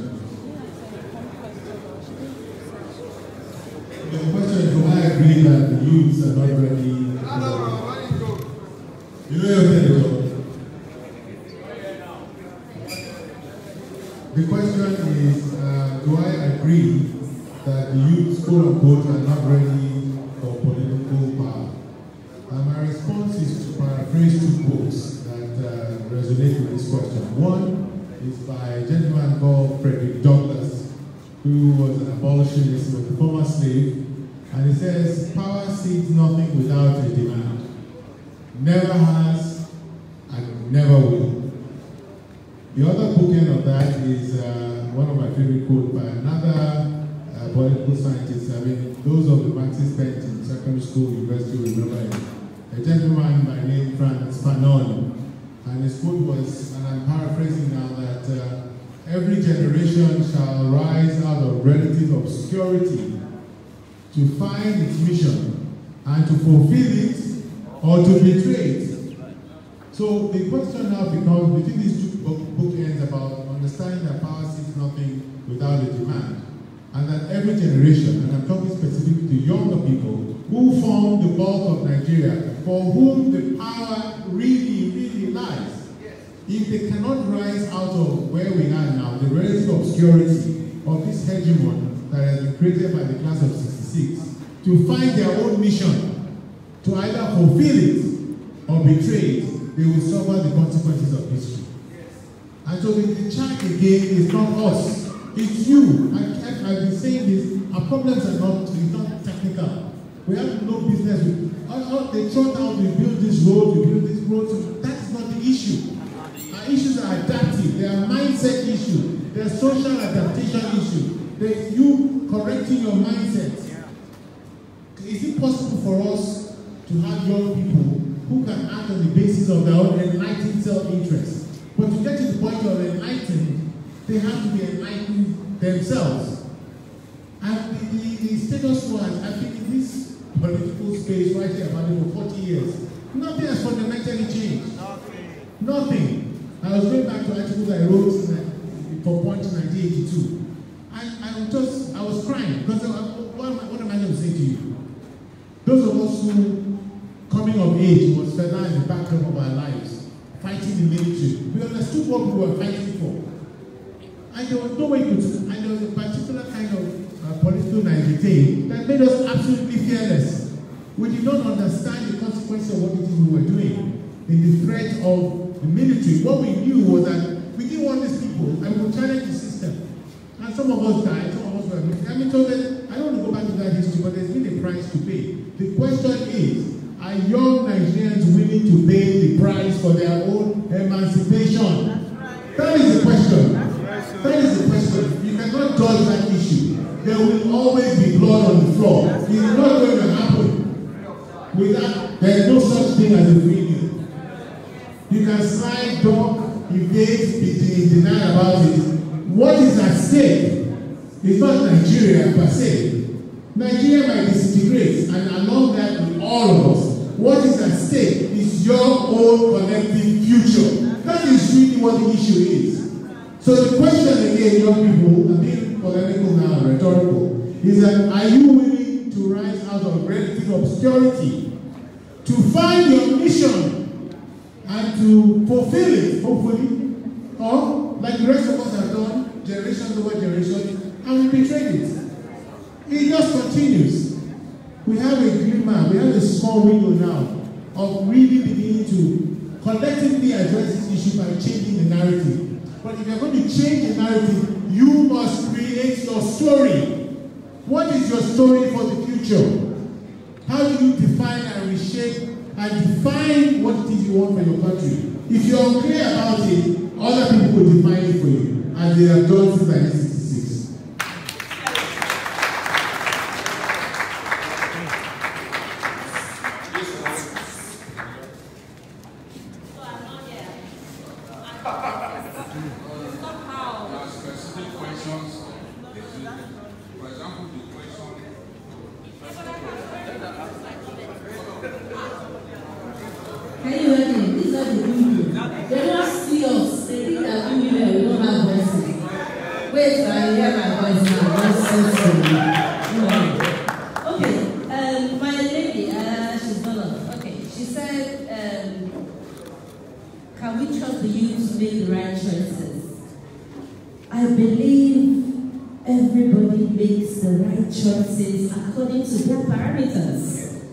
So the youth making the right choices doesn't mean that everybody likes the same person and everybody votes for that person. You may like Showore, you may like me. And Showore is the right choice for you. I am the right choice for me. And you are both correct. So I do believe that the youths always make the right choices by their own personal parameters. What we could do is try to direct some of those who are not so fond and those who are not interested in the money to voting for the right people. Now, Showore, you said that people we are up against the establishment, and I agree. When I set out on this journey, my only aim was to bring together all, absolutely all, the independent new candidates. Bring them under the same platform, knock yourselves out, bring all your followers, all your piggyback guys, all your building a new nation guys, all your new Nigeria guys, bring all of them into the same platform and knock yourselves out. Somebody has the highest number of followers amongst all of you. Somebody is selling his views better than all of you. Somebody is making sense more than the rest of you. And that person will be able to convince the majority to vote him or her. If we do that, and one of us stands firm, and the rest of us follow him or her, we are taking them down in 2019 and they will never come back. That was what I said, and that was what I set out to do from 10th January to 10th June. They refused. Everybody wanted their names on the ballot sheet, including Showore. They are the unacceptable candidates. Yes, Showore is for a lot of us the unacceptable candidates. I wouldn't have even voted for him if I were part of the pact and he was part of it. but for different reasons. Activists have their role, they are useful, they get things done, but they are not the best leaders. For the common people, who have another Jonathan, we don't need that. We need believers, decision makers, but who can relate, who can communicate, who can listen to others, who can take advice from everybody, combine all the opinions and arrive at a decision. We do not need war. We do not need guns. We do not need to incite violence and hatred. We need to work together. We need to believe in each person's capacity, capability, and support those who can lead. That's my take. When I compare this place with taking back people, who can know?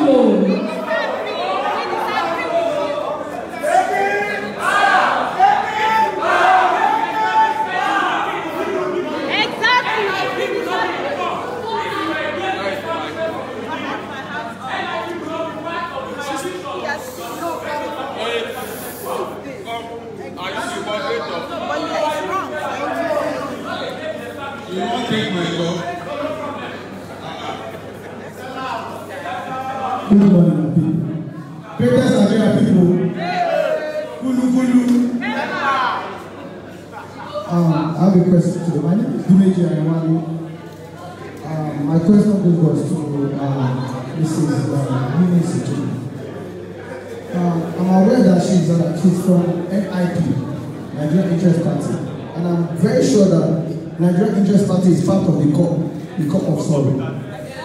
And I want to ask the direct question that I'm sure that this was articulated by Atiku to bring all this cup of sorrow together. And I'm pretty sure, I don't have evidence, don't quote me, that something has changed hands before this party. So I'm sure, and again, clearly you are the chairman of the party, and I'm sure that you are the one that signed the MOU to become part of COP. So you are part of the people that are trying to take over. And I'm asking the question. My question is, why did she become part of COP? Thank you. Yes. Thank you. Excuse me. Oh, yeah.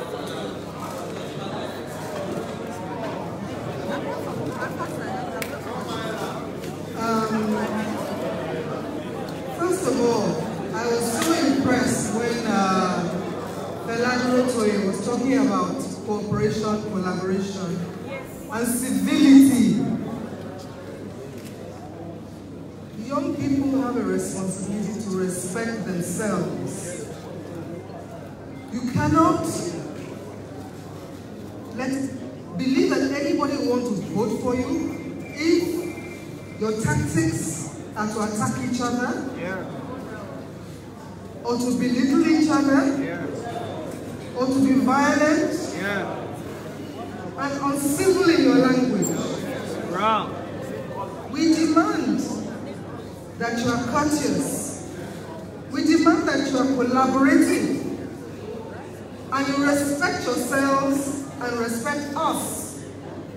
Because by respecting us, then we can believe you are ready to lead. By respecting yourselves, we believe you are matured enough to lead. My question to the speakers and to the aspirants is, first of all, why do you want to start from the top? Why are many more young people not vying for local government, councillor, state government, etc.? And secondly, are you going to promise us that you will sustain the effort? Even Buhari didn't win the first time. Are you going to keep on the struggle no matter what happens?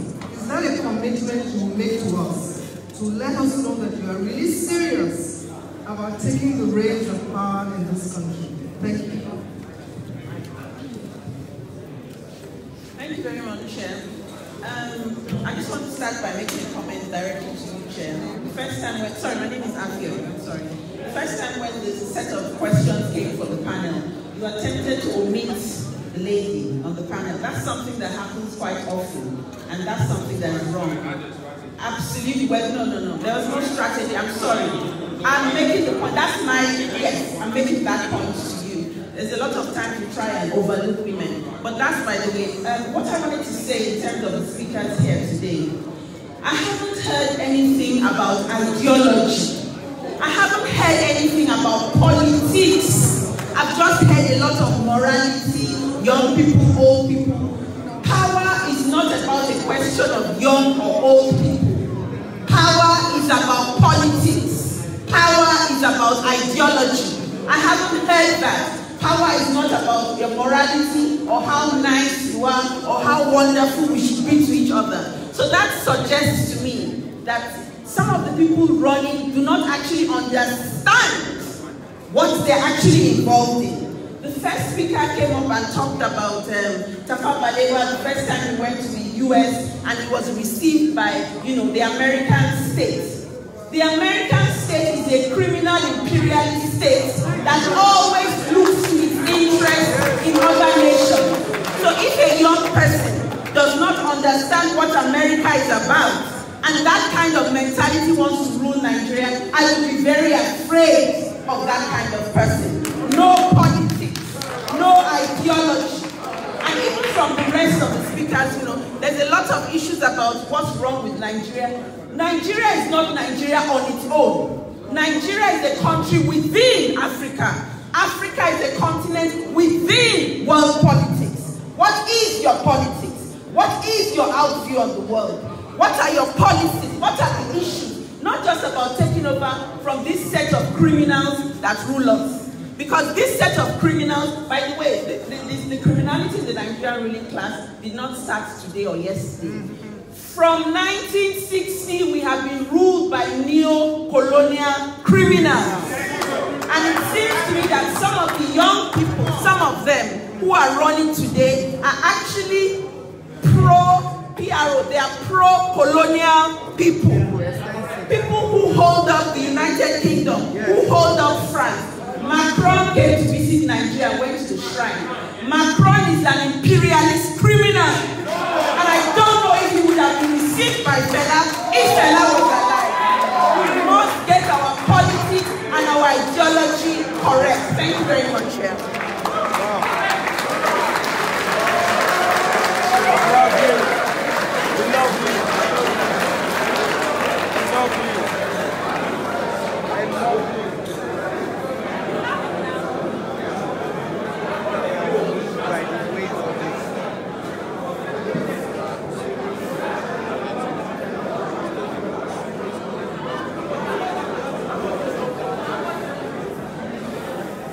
Thank you very much. I will answer the first question from our mother here regarding whether we will stay the course or not. And we can only draw on experience. And our experience is that for 30 years, since I was 18 years old at the University of Lagos, I've stayed the course till today. I fought against military rule. Also with Afion, who just spoke. She was a student leader at the University of Lagos. At that time, her name was Juliet Saudi Cole. Yes, that was her name. That name is no longer in existence today. She has changed her name from a neo-colonial name to an authentic African name. I also have in the house another witness who can witness for me even in church or in shrine or in mosque. Barrister Femi Falano, who was my lawyer, who has been my lawyer for 30 years. He just walked into the house. So it's not about staying the course. It's about the fact that we have remained resilient, unbound, and undaunted for 29 years plus. It will be 30 years next year. And I said to people, if I were to be in the army, I would probably be a field marshal by now. So there's nothing to worry about. There's pedigree, there's history, man. What you should question are those who don't have enough understanding of the problems. And for Afion, my great teacher, when I was a young student at the University of Lagos, the response you had today is a symbolic response to what you find also on the high table. We are discussing contemporary Nigeria. Sometimes I do not go the ideological route so as not to confuse too many people. But there's no doubt that we are also ideologically grounded. And you would know that when nobody knew that the World Bank was useless or the IMF was international monetary fraud, we were fighting against their policies at the university. When the military were doing the building of the neo-colonial masters we're talking about, we fought them. The young man sitting in front of me here has also fought oil companies, successive oil companies that are degrading and destroying our environment. Honestly, if this country were to be fair to us, there would be no argument about the young person who can lead us to victory and the future. And I'll say this before you collect the microphone from me. I'm not bragging. I am saying young people who have stepped out of the shadows. If you are young or you have ideas and you can rule this country, don't stay in the shadows. Because when you do so, you allow charlatans and non-entities to rule your country. So that is my position. Last question about why we want to start from the top. The fact is this, ma'am. Who at the top is better than us today? If anybody wants to be a councillor, we have a political party. You can join and be a councillor. If you want to be a senator, we have African Action Congress. You can join and have and become a senator. I, Omoyele Shore, qualified and even more qualified than some of these people you have, that we are talking about today. I'm stepping out to be president of Nigeria because I know I can run this country better than the country. That's why I'm starting at the top, but I didn't come from the top. I came from the bottom 30 years ago, and now we must rise to the top because it's our time.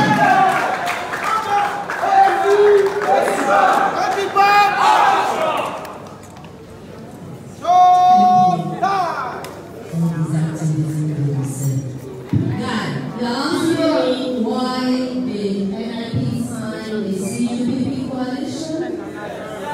It's very simple. All of us who actually believe that on their own they are going to win the presidency of the Federal Republic of Nigeria are dreamers. You cannot on your own run for the presidency of any country with democratic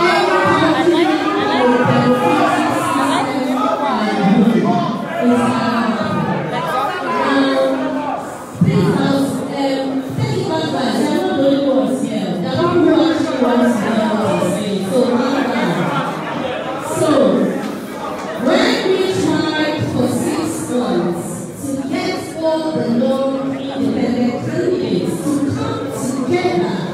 and win.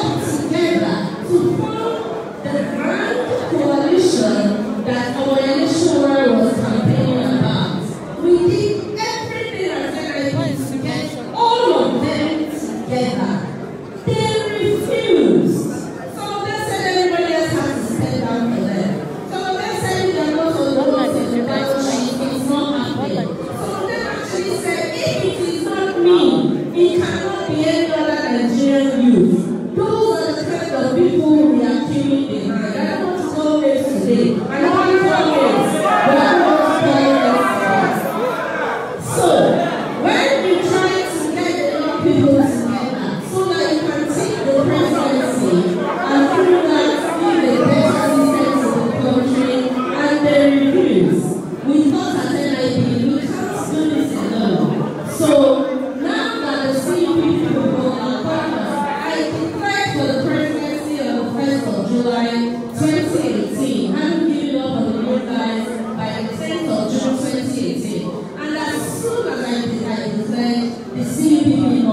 voice. They said, woman, you can't do this alone. You need a coalition. We saw what you were trying to do, getting the new guys together, you refused, but we are offering you a coalition. On this coalition, you have a fair chance of becoming the first female president of Nigeria, but if you try to do it alone, you will not succeed. And I thought, wow, why not give it a chance? Since I know that alone I cannot win.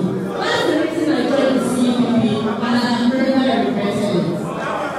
Why start from the top? Really, all of us were not built to start from the bottom. Some of us are designed to start from the top. And I personally prepared myself to start top. I founded the NIP, National Interest Party. I started from the top. I am the one that raised absolutely every money I needed to study at home, abroad, my family, and always start from the top.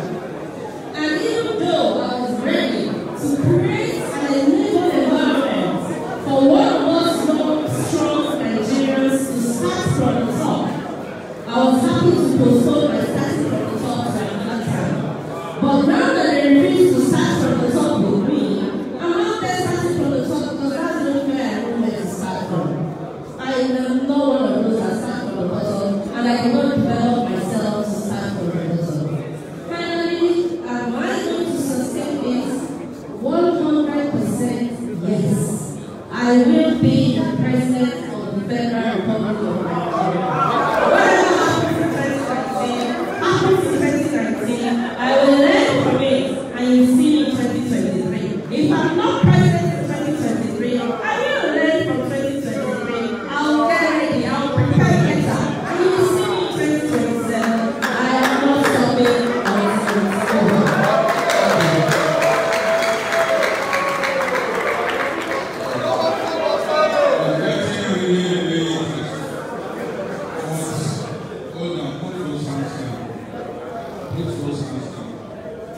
It's getting really interesting.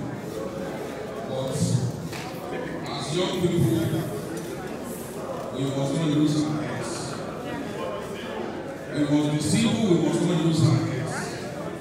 So, I want questions from you. I don't want you talking about my panelists and attacking my panelists. If that's what you want to do, I will close this session. I don't want you to insult any of the panelists or even me.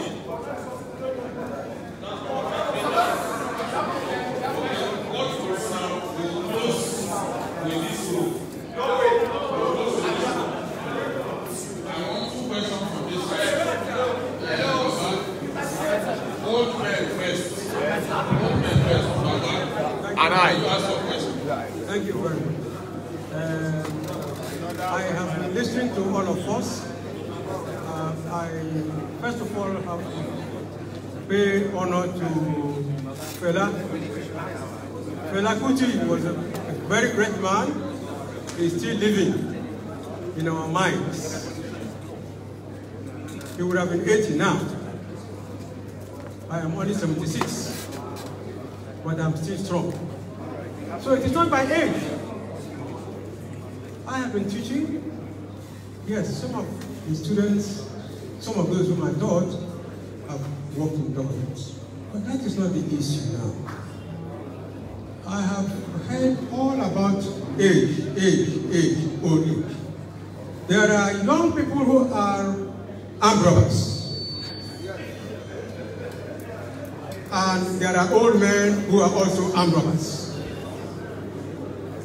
So, like the lady there spoke, Eunice, it's not necessarily about age. But like Afshang said, you have to think about what is in the brain. You may have a PhD. What is the meaning of that PhD? What do you have? They would have formed some nonsense things about you. They would have told you to insult your parents and give you a degree. You have your master's and PhD on that. So, what is the content, the ideological content of the education? Now, if you look out there, you see a map of Africa. We are there, that map, you would have seen Kwame, you would have seen Gaddafi, you would have seen Mohammed, amongst others. These are great people. They left the legacy. If a number to be alive today, I bet you we will have